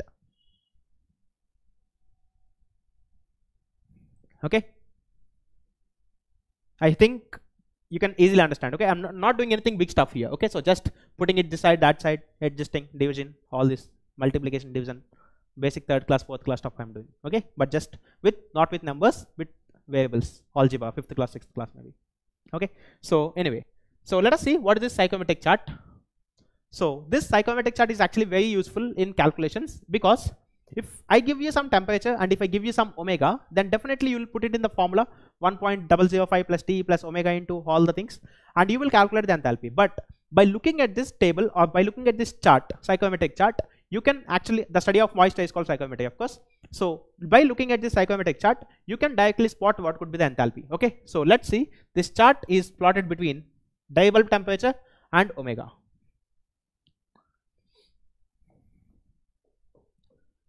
So this is plotted between this dye bulb temperature and omega on this plot. Okay, so this is omega. Clear? Guys, I can tell you one thing 100% confidently. After attending these classes, if any of you might have attempted solving PYQs, you will very easily get answers of all the PYQs. Definitely some of you might have tried. You can just open the PYQ book like I have shown you the other day. You can just open the PYQ book, and if you start attempting the questions, you will definitely get the answers very, very easily. If some of you might have tried, you can share your experience.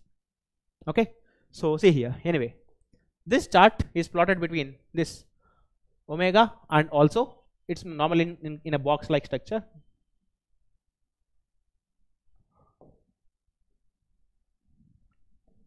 So what you have here is dye bulb temperature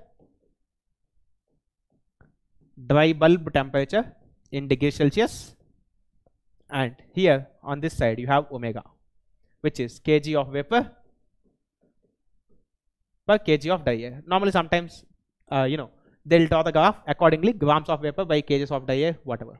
Okay, you are solving, Nitin? Getting answers easily? Okay, fine. So anyway, stoichiometric chart we are drawing. Yeah, stoichiometric chart. Now if you see,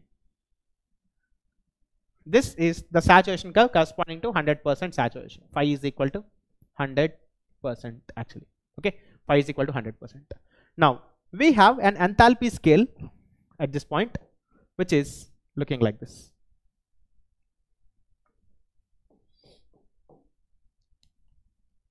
You have an enthalpy scale which points like this. On this you got certain readings.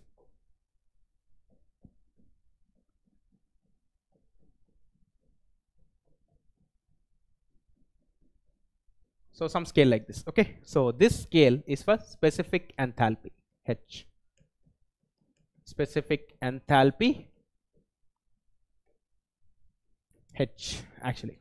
Okay, because you got this formula, H is equal to 1.005 T, which is normal temperature of air.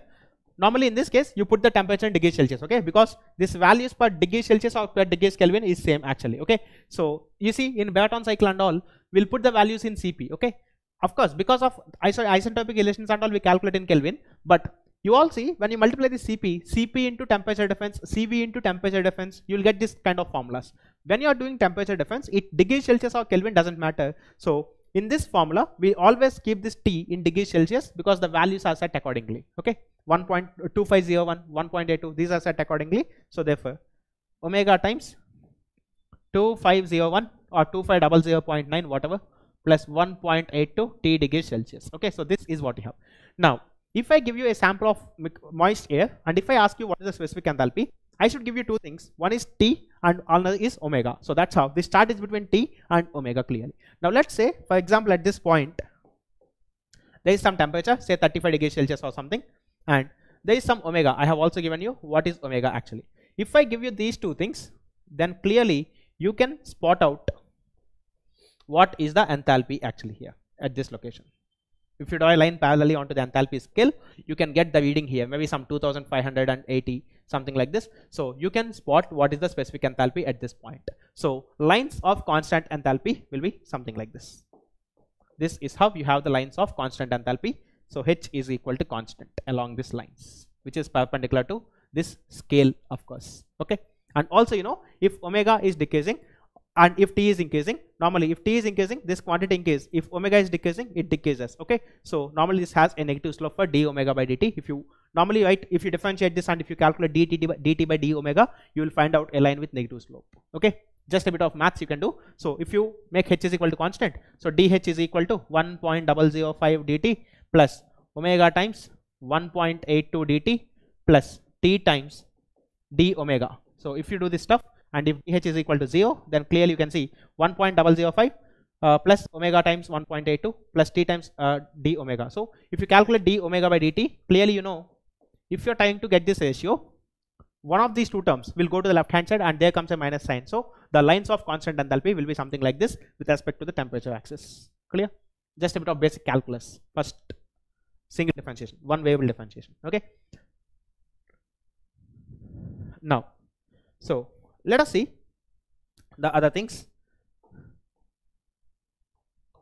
also.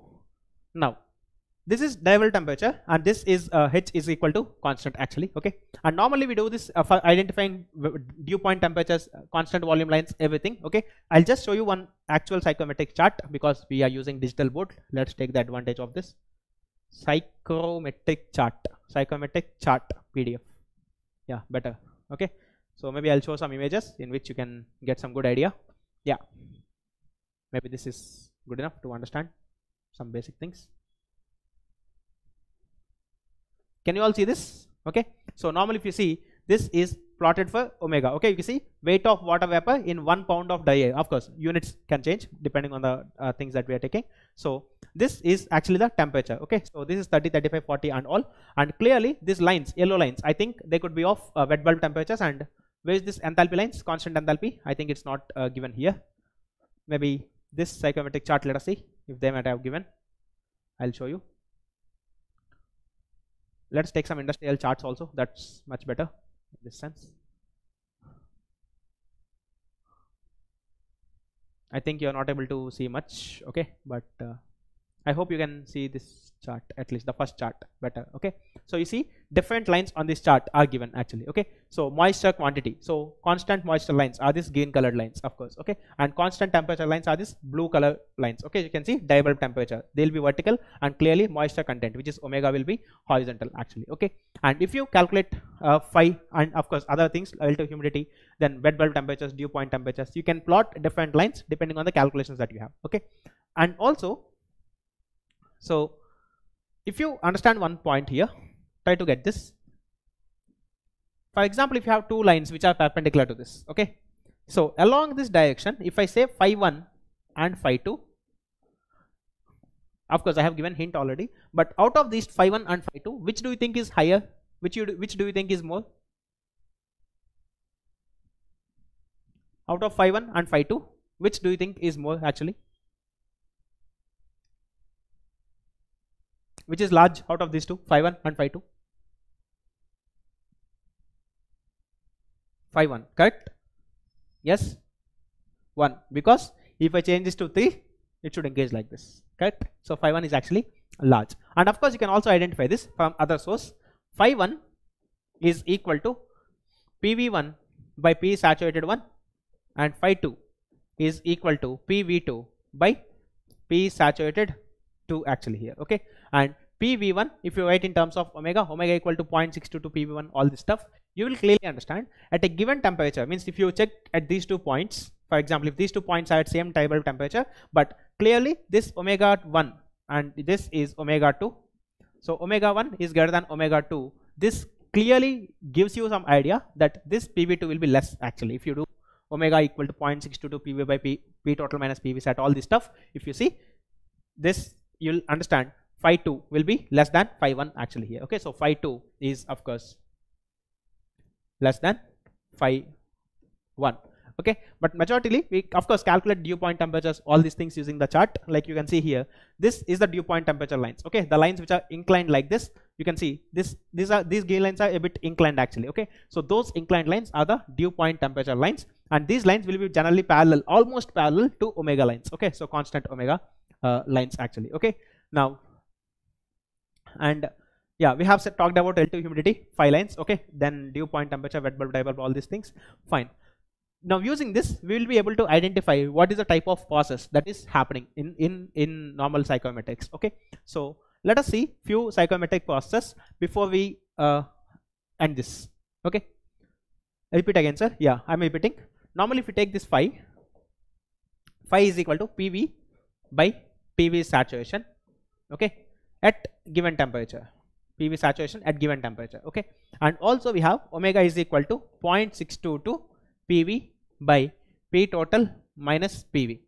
From this expression, if you try to generate expression for PV, I'll just show you. See here, omega times P total minus PV is equal to 0.622 PV. So your omega is equal to, or omega, not omega, sorry, PV is equal to, so PV is equal to omega times P total divided by omega plus 0.622 is what you will get. Okay, and if you simplify this omega, now tell me one thing, if omega increases, tell me if omega is increasing, this total quantity will decrease, yes or no? If this total quantity is decreasing, then this will increase. Means you can understand, and phi is directly proportional to PV, because if these 2 points I take at the same temperature, then clearly this is same in both the cases. Okay, because T is not changing, so this is same, and phi is directly proportional to PV. If PV is increasing, phi increases. Means as omega decreases, as omega increases, if omega increases, PV increases. If PV increases, phi increases. Okay, so that's why normally if you take these two curves of phi 1 and phi 2, then at a given temperature, if you take two different values of omega, definitely phi corresponding to higher omega will be highest. That's how phi 1 is greater than phi 2, or phi 2 is less than phi 1, whatever. Okay, Suman, got it? Clear? Good. So anyway, I'll just leave this so that you can understand. Now let us see, there is some basic process which we do in day-to-day life. Okay, so sensible heating, sensible cooling, humidification, dehumidification, all this stuff. So let's see. First I'll define these statements. Heating, as you know, increasing temperature. Cooling is decreasing temperature, you know this. Okay, and humidification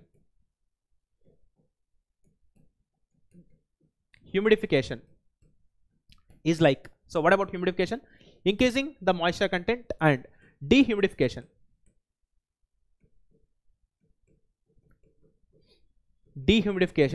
is like decreasing omega. Okay, so normally when you do say it's highly humid, actually, okay, humidification is basically something like, normally you might have heard this, the humidity is very high today, which means you will be sweating so much. Okay, so why you are sweating so much? Because the air which is surrounding me, let's say for example if I am sweating so much, okay, then air which is surrounding me is already saturated. That's why it is not able to take away my sweat particles effectively. Understood?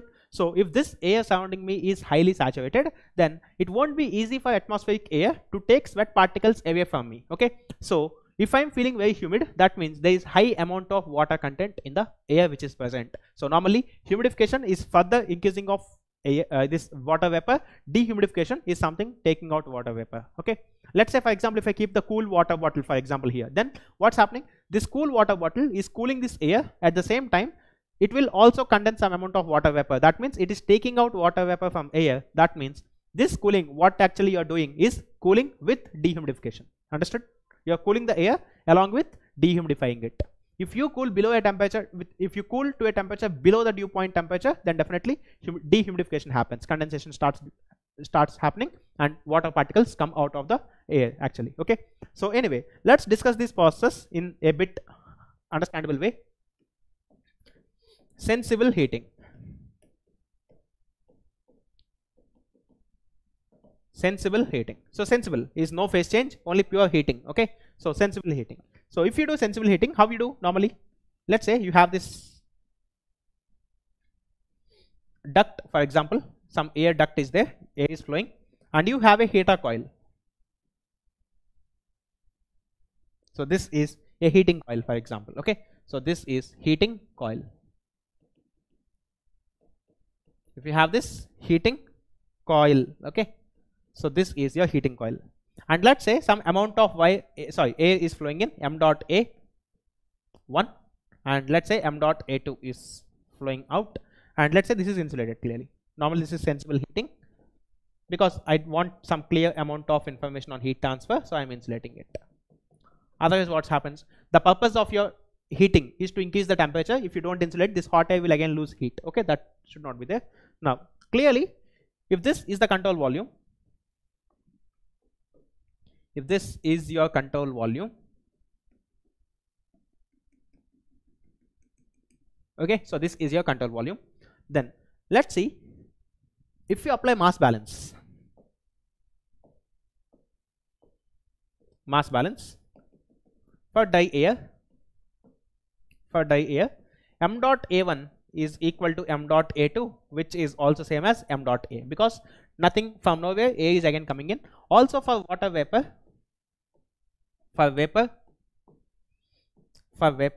just tell me, whatever is the water vapor going in, will it be same as 2, yes or no? Because you see there is nothing which is where water is not taken out and also water is not given inside. Okay, there is no addition of water, at the same time there is no taking out of water, so clearly you can see this both will be same.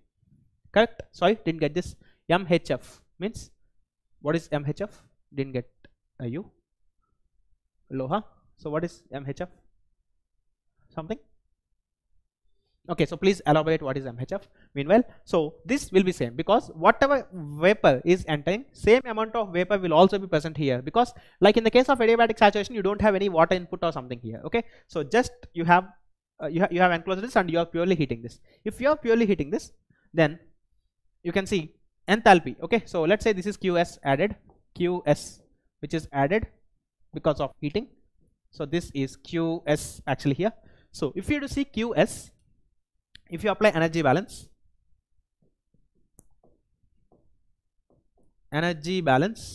okay, then clearly you can see this also tells you one thing. Omega 1 into m dot a is equal to omega 2 into m dot a. So this tells you that m dot a and m dot a gets eliminated and omega 1 is equal to omega 2 in case of sensible heating. Okay, because clearly no water vapor is being added. So for the given amount of air, water vapor is not changing. So omega 1 is equal to omega 2. And in the energy balance, if you write m dot a H1 plus Q dot S, let us say total heat supplied, Q dot S is equal to, let us write this as Q dot S, then this guy is equal to m dot a into H2. So which means clearly you can say Q dot S, heat supplied by this coil, is equal to m dot a times H2 minus H1 actually. And if you convert H2 as 1.005 T sensible heating, okay, sensible heating is called as MHF. Okay, maybe I don't know, but normally as far as my knowledge I call it sensible heating. Okay, so this is Q dot S. So this is the amount of heat which is added in this particular portion. Okay, so heat added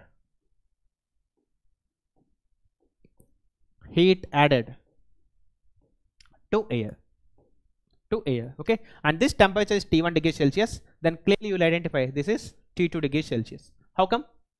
How do you know T2 is more than T1?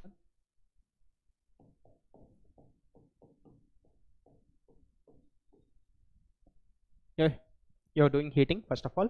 Also, if you convert this H2 minus H1 in terms of 1.005 T2 minus T1 plus omega into 1.82 T2 minus T1, then clearly you will understand, since heat added to the system is positive, this T2 minus T1 will come out as positive.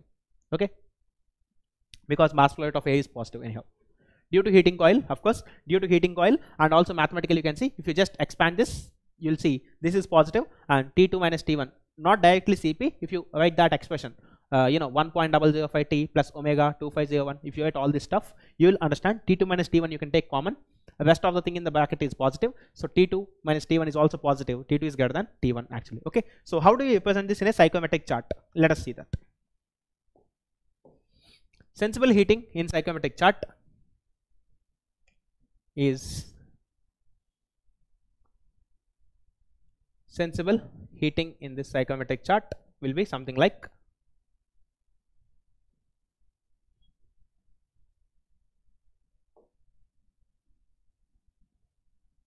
okay, so this is T, diabulb temperature, so this is omega, kg of vapor, this is degrees Celsius, and this is kg of vapor per kg of die air.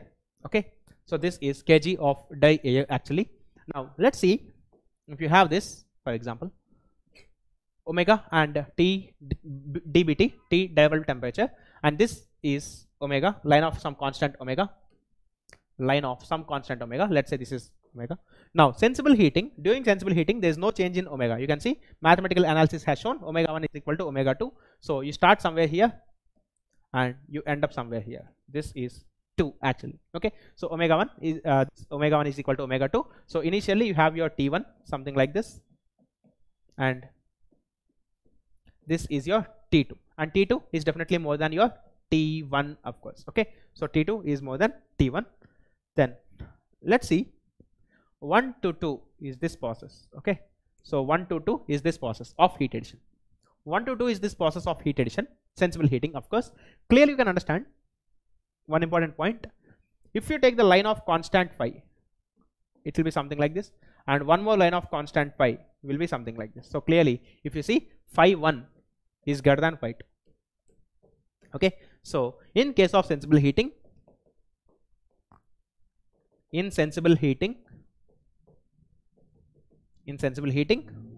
phi decreases. Okay, because you see as you go in this direction, phi will actually come down. Okay, and if you take constant enthalpy, for example, if you see, this is the increasing direction of enthalpy, so this point will give H1 and this point will give H2 actually, sorry. Okay, so this point will give H2 and this gap between these two guys, so this gap is like H2 minus H1, and this is the heating effect per unit. Okay, per unit mass of mass fluid, and this if you multiply with m dot A is equal to Q dot S actually. Okay, but of course let's not write directly here, because again this gives you only the specific enthalpy difference. Okay, so Q dot S is equal to m dot A times H2 minus H1 actually here. Got it? Yes or no? So please type in the chat box.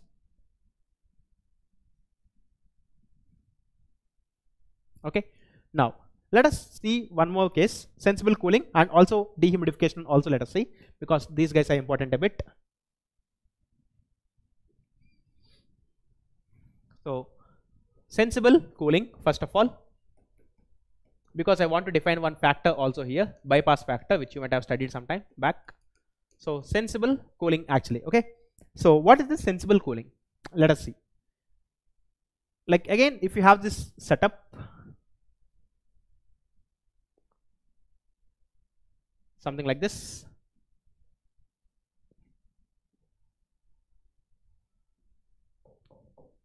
you have this cooling coil. Guys, these are important a bit, so please see carefully.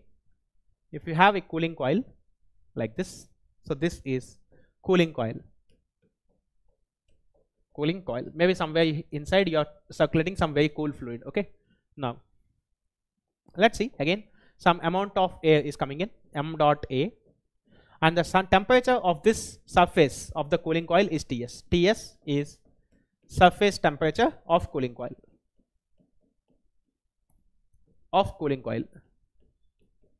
Surface temperature of cooling coil, and let's say Ts is greater than dew point temperature. Okay, so this is sensible, which means no dehumidification is happening, this is just cooling. Okay, so sometimes what happens, if this Ts is much less than this dpt, then definitely air when it passes through this, it gets condensed. Okay, like in your refrigerators and all, but let's say as of now there is nothing happening here, so Ts is greater than dpt.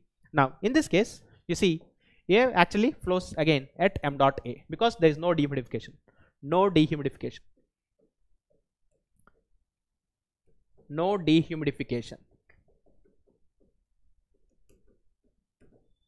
Okay, so no dehumidification clearly. Now if there is no dehumidification, understand one thing, again if you apply mass balance gives you something like m dot A1 is equal to m dot A2, which is same as m dot A. Means if I take this as state 1 conditions at this section and this as state 2 conditions at this point, and clearly it is again insulated, you know, we'll generally insulate this always. Okay, so we insulate this. So if you insulate this, this is for air. Okay, so this is for dry air. Now for vapor, let us see.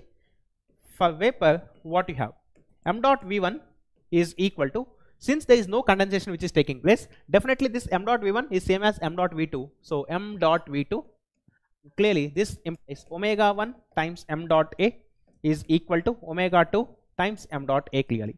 And if you eliminate this m dot a and m dot a, again you will see omega 1 is equal to omega 2 in this case. Omega 1 is equal to omega 2 in this case. Now if you take this as your control volume, for example,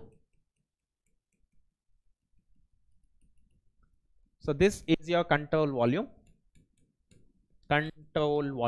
okay. So this guy, if you take it as your control volume, if you again apply energy balance, let's see what happens here. Energy balance, if you again apply this energy balance, then let's see. So clearly steady state enthalpy going in is equal to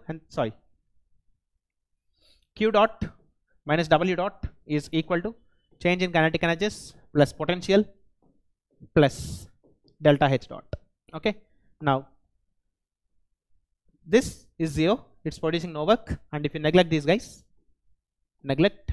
now this is cooling coil. So from this contour volume, heat will actually flow out. Okay, so let's say Q dot is flowing out. So Q dot S, let us say it's flowing out actually. So minus Q dot S is equal to change in enthalpy m dot A times H2 minus H1 actually. Okay, so there is a negative sign. So if you invert them, heat lost Q dot S to the cooling coil will be equal to m dot A times H1 minus H2. That's it. Okay, and if you try to understand clearly, if you again write this H1 as 1.005 T plus omega into 2501, all this stuff, you will understand T1 minus T2 is going to be positive. That means temperature is going to decrease actually. Okay, so this is what you get. Q dot S is equal to m dot A times H2 minus H1, and this leads to T1 minus T2 will be negative, and sorry, this is positive of course, because yeah, we have inverted. So T1 minus T2 is negative, so T1 is actually greater than T2, and temperature cools by default. Okay, so temperature will actually decrease and air will cool. If you plot it on a psychometric chart, you will see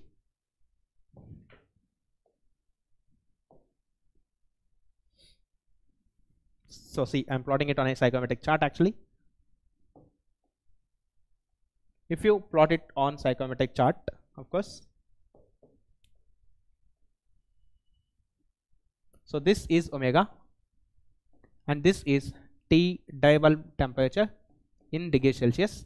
Then if this is T1, and if you take the line of constant omega first, so if you take a line of constant omega, then in this case you have state 1 here and state 2 here. I mean this is state 1 actually and state 2. Then this sensible cooling happens in this particular direction. Okay, so you can see this is the direction of sensible cooling, 1 to 2 actually here. Okay, and this is 1 to 2, then definitely enthalpy will decrease. Clearly H1 minus H2 will be positive. That means H2 is less than H1, so enthalpy will decrease. Also specific humidity will actually increase. Okay, sorry, this relative humidity will actually increase, because you can see clearly this is what we have. Because if temperature is decreasing, then PV sat further decreases. If PV sat decreases, phi increases. Sorry, didn't get. So please take more slide. Okay, I'll just do this in the next slide better.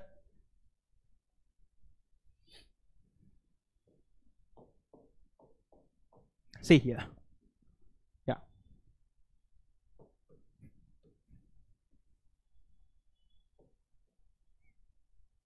Okay, so you have this.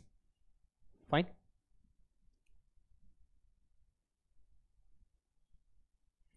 If you have this chart, then this is your omega and this is your diabulb temperature, okay, in degrees Celsius, and this is kg vapor per kg die air. Okay, so per kg of die air.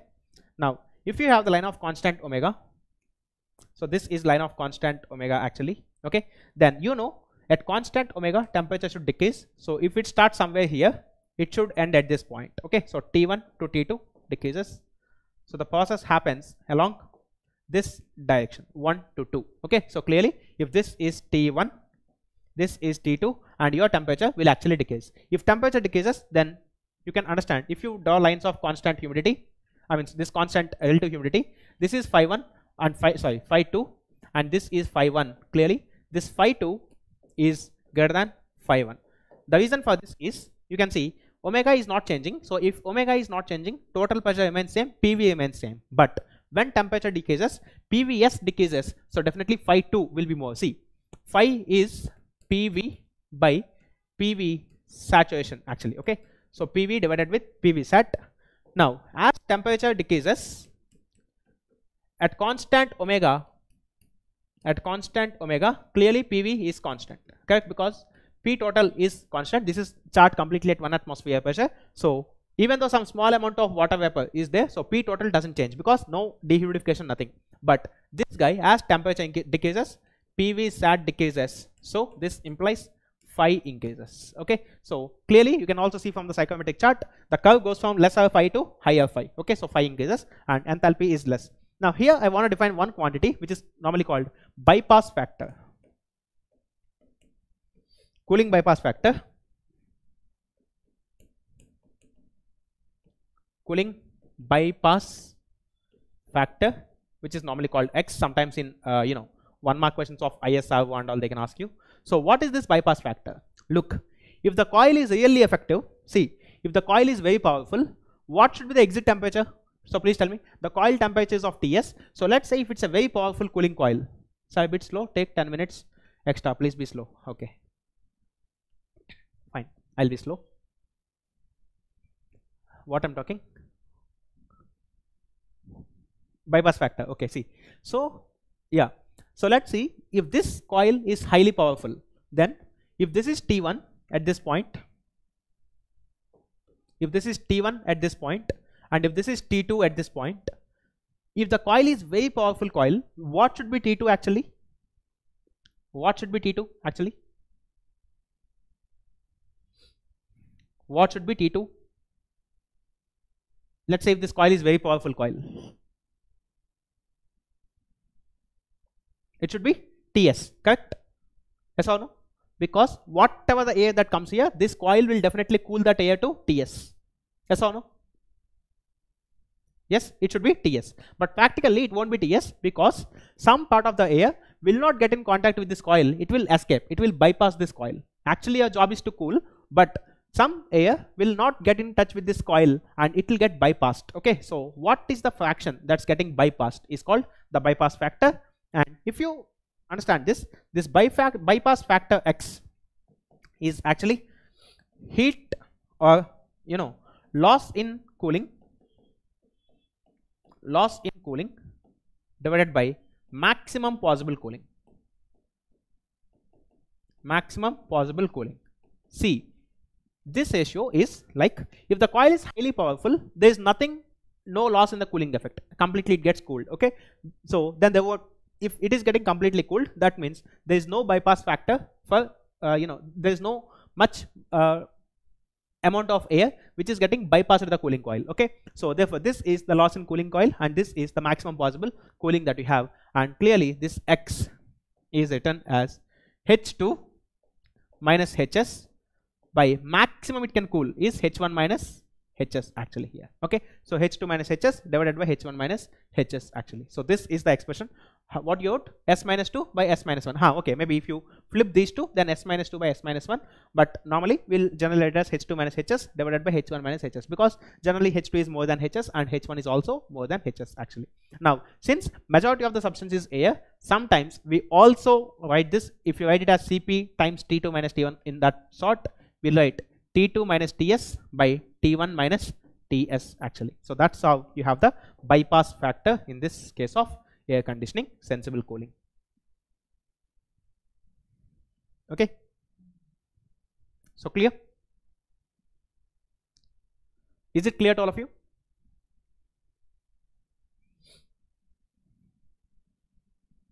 Fine.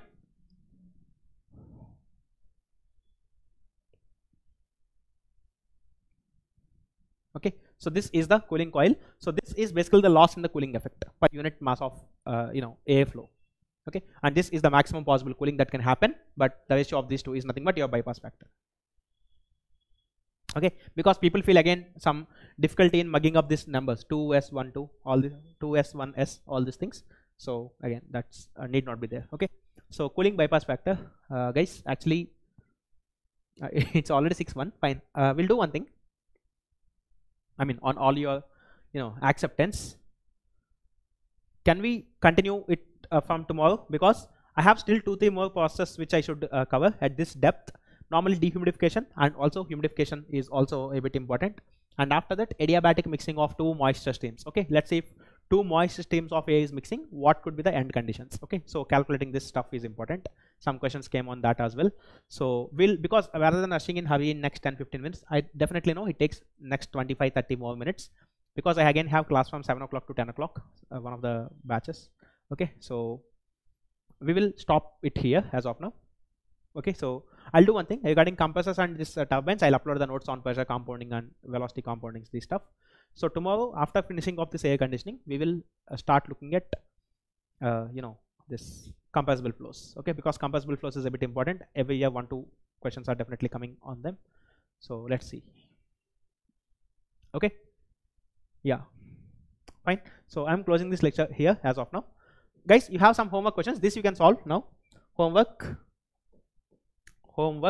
Okay, and you can also solve actually whatever I have taught you. With that, you can solve this homework, 4 questions. So please try these 4 questions, 1, 2, 3 and 4 questions, but please try these questions. Okay, so don't stop. Please try these 4 questions before you come for tomorrow's class.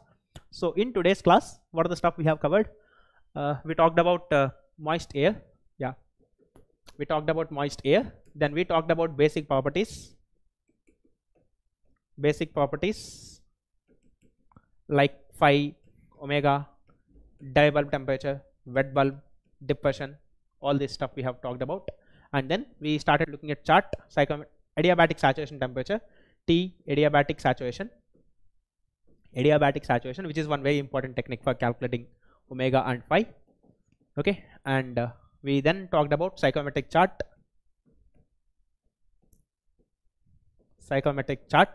Of course, if it's a detailed course, I might have talked about some 30 to 35 minutes on this particular psychometric chart, because how constant volume lines are inclined. Normally, if you see this constant enthalpy lines and constant volume lines, they lie almost parallel. Okay, so but volume is much more inclined. But why it's happening and all, I might have talked in detail of all these things. But right now, just as of now, because it's a fast track, just I've given you a chart, psychometric chart and psychometric process a bit. Psychometric processes, clear? So psychometric process, these are the things that we have covered actually in today's class. Okay, thank you sir, thank you for improving questions, theoretical questions this time. Telegram pe send kar diya. Yeah, I'll send that questions.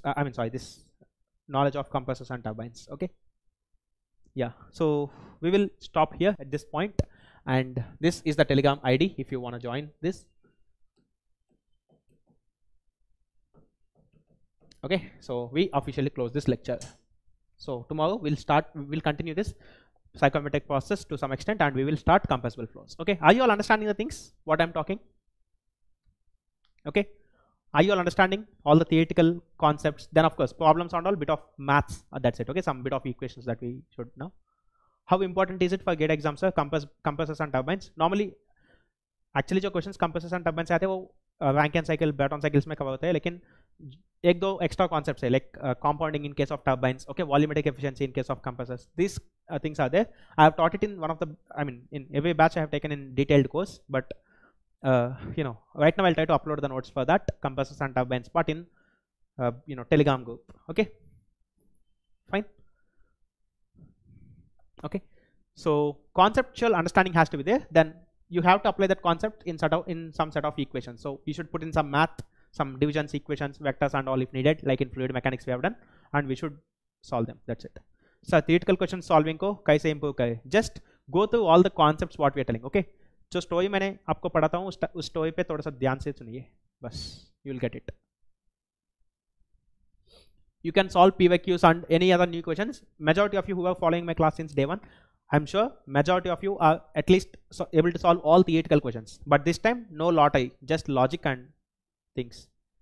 FMB बहुत tough लग रहा है sir. Mathematical थोड़ा सा है ना इसमें. ठीक है. Fine. Yeah. Okay then we'll close this lecture. So tomorrow we'll continue this psychometric process to whatever I have covered, whatever it's done. So we'll cover this psychometric process again. We'll see dehumidification, what is the mass of water vapor condensing, all this bit of math we'll see again, and then adiabatic mixing we'll see. I think that could be helpful for psychometric air conditioning. Then we will start compressible flows. Okay, in compressible flows you'll understand certain important fluid mechanics and thermodynamics combinations. Again, that's helpful to you. Okay, fine. So thank you all. We'll meet tomorrow again at 4 p.m. Okay, so bye. Yeah, bye.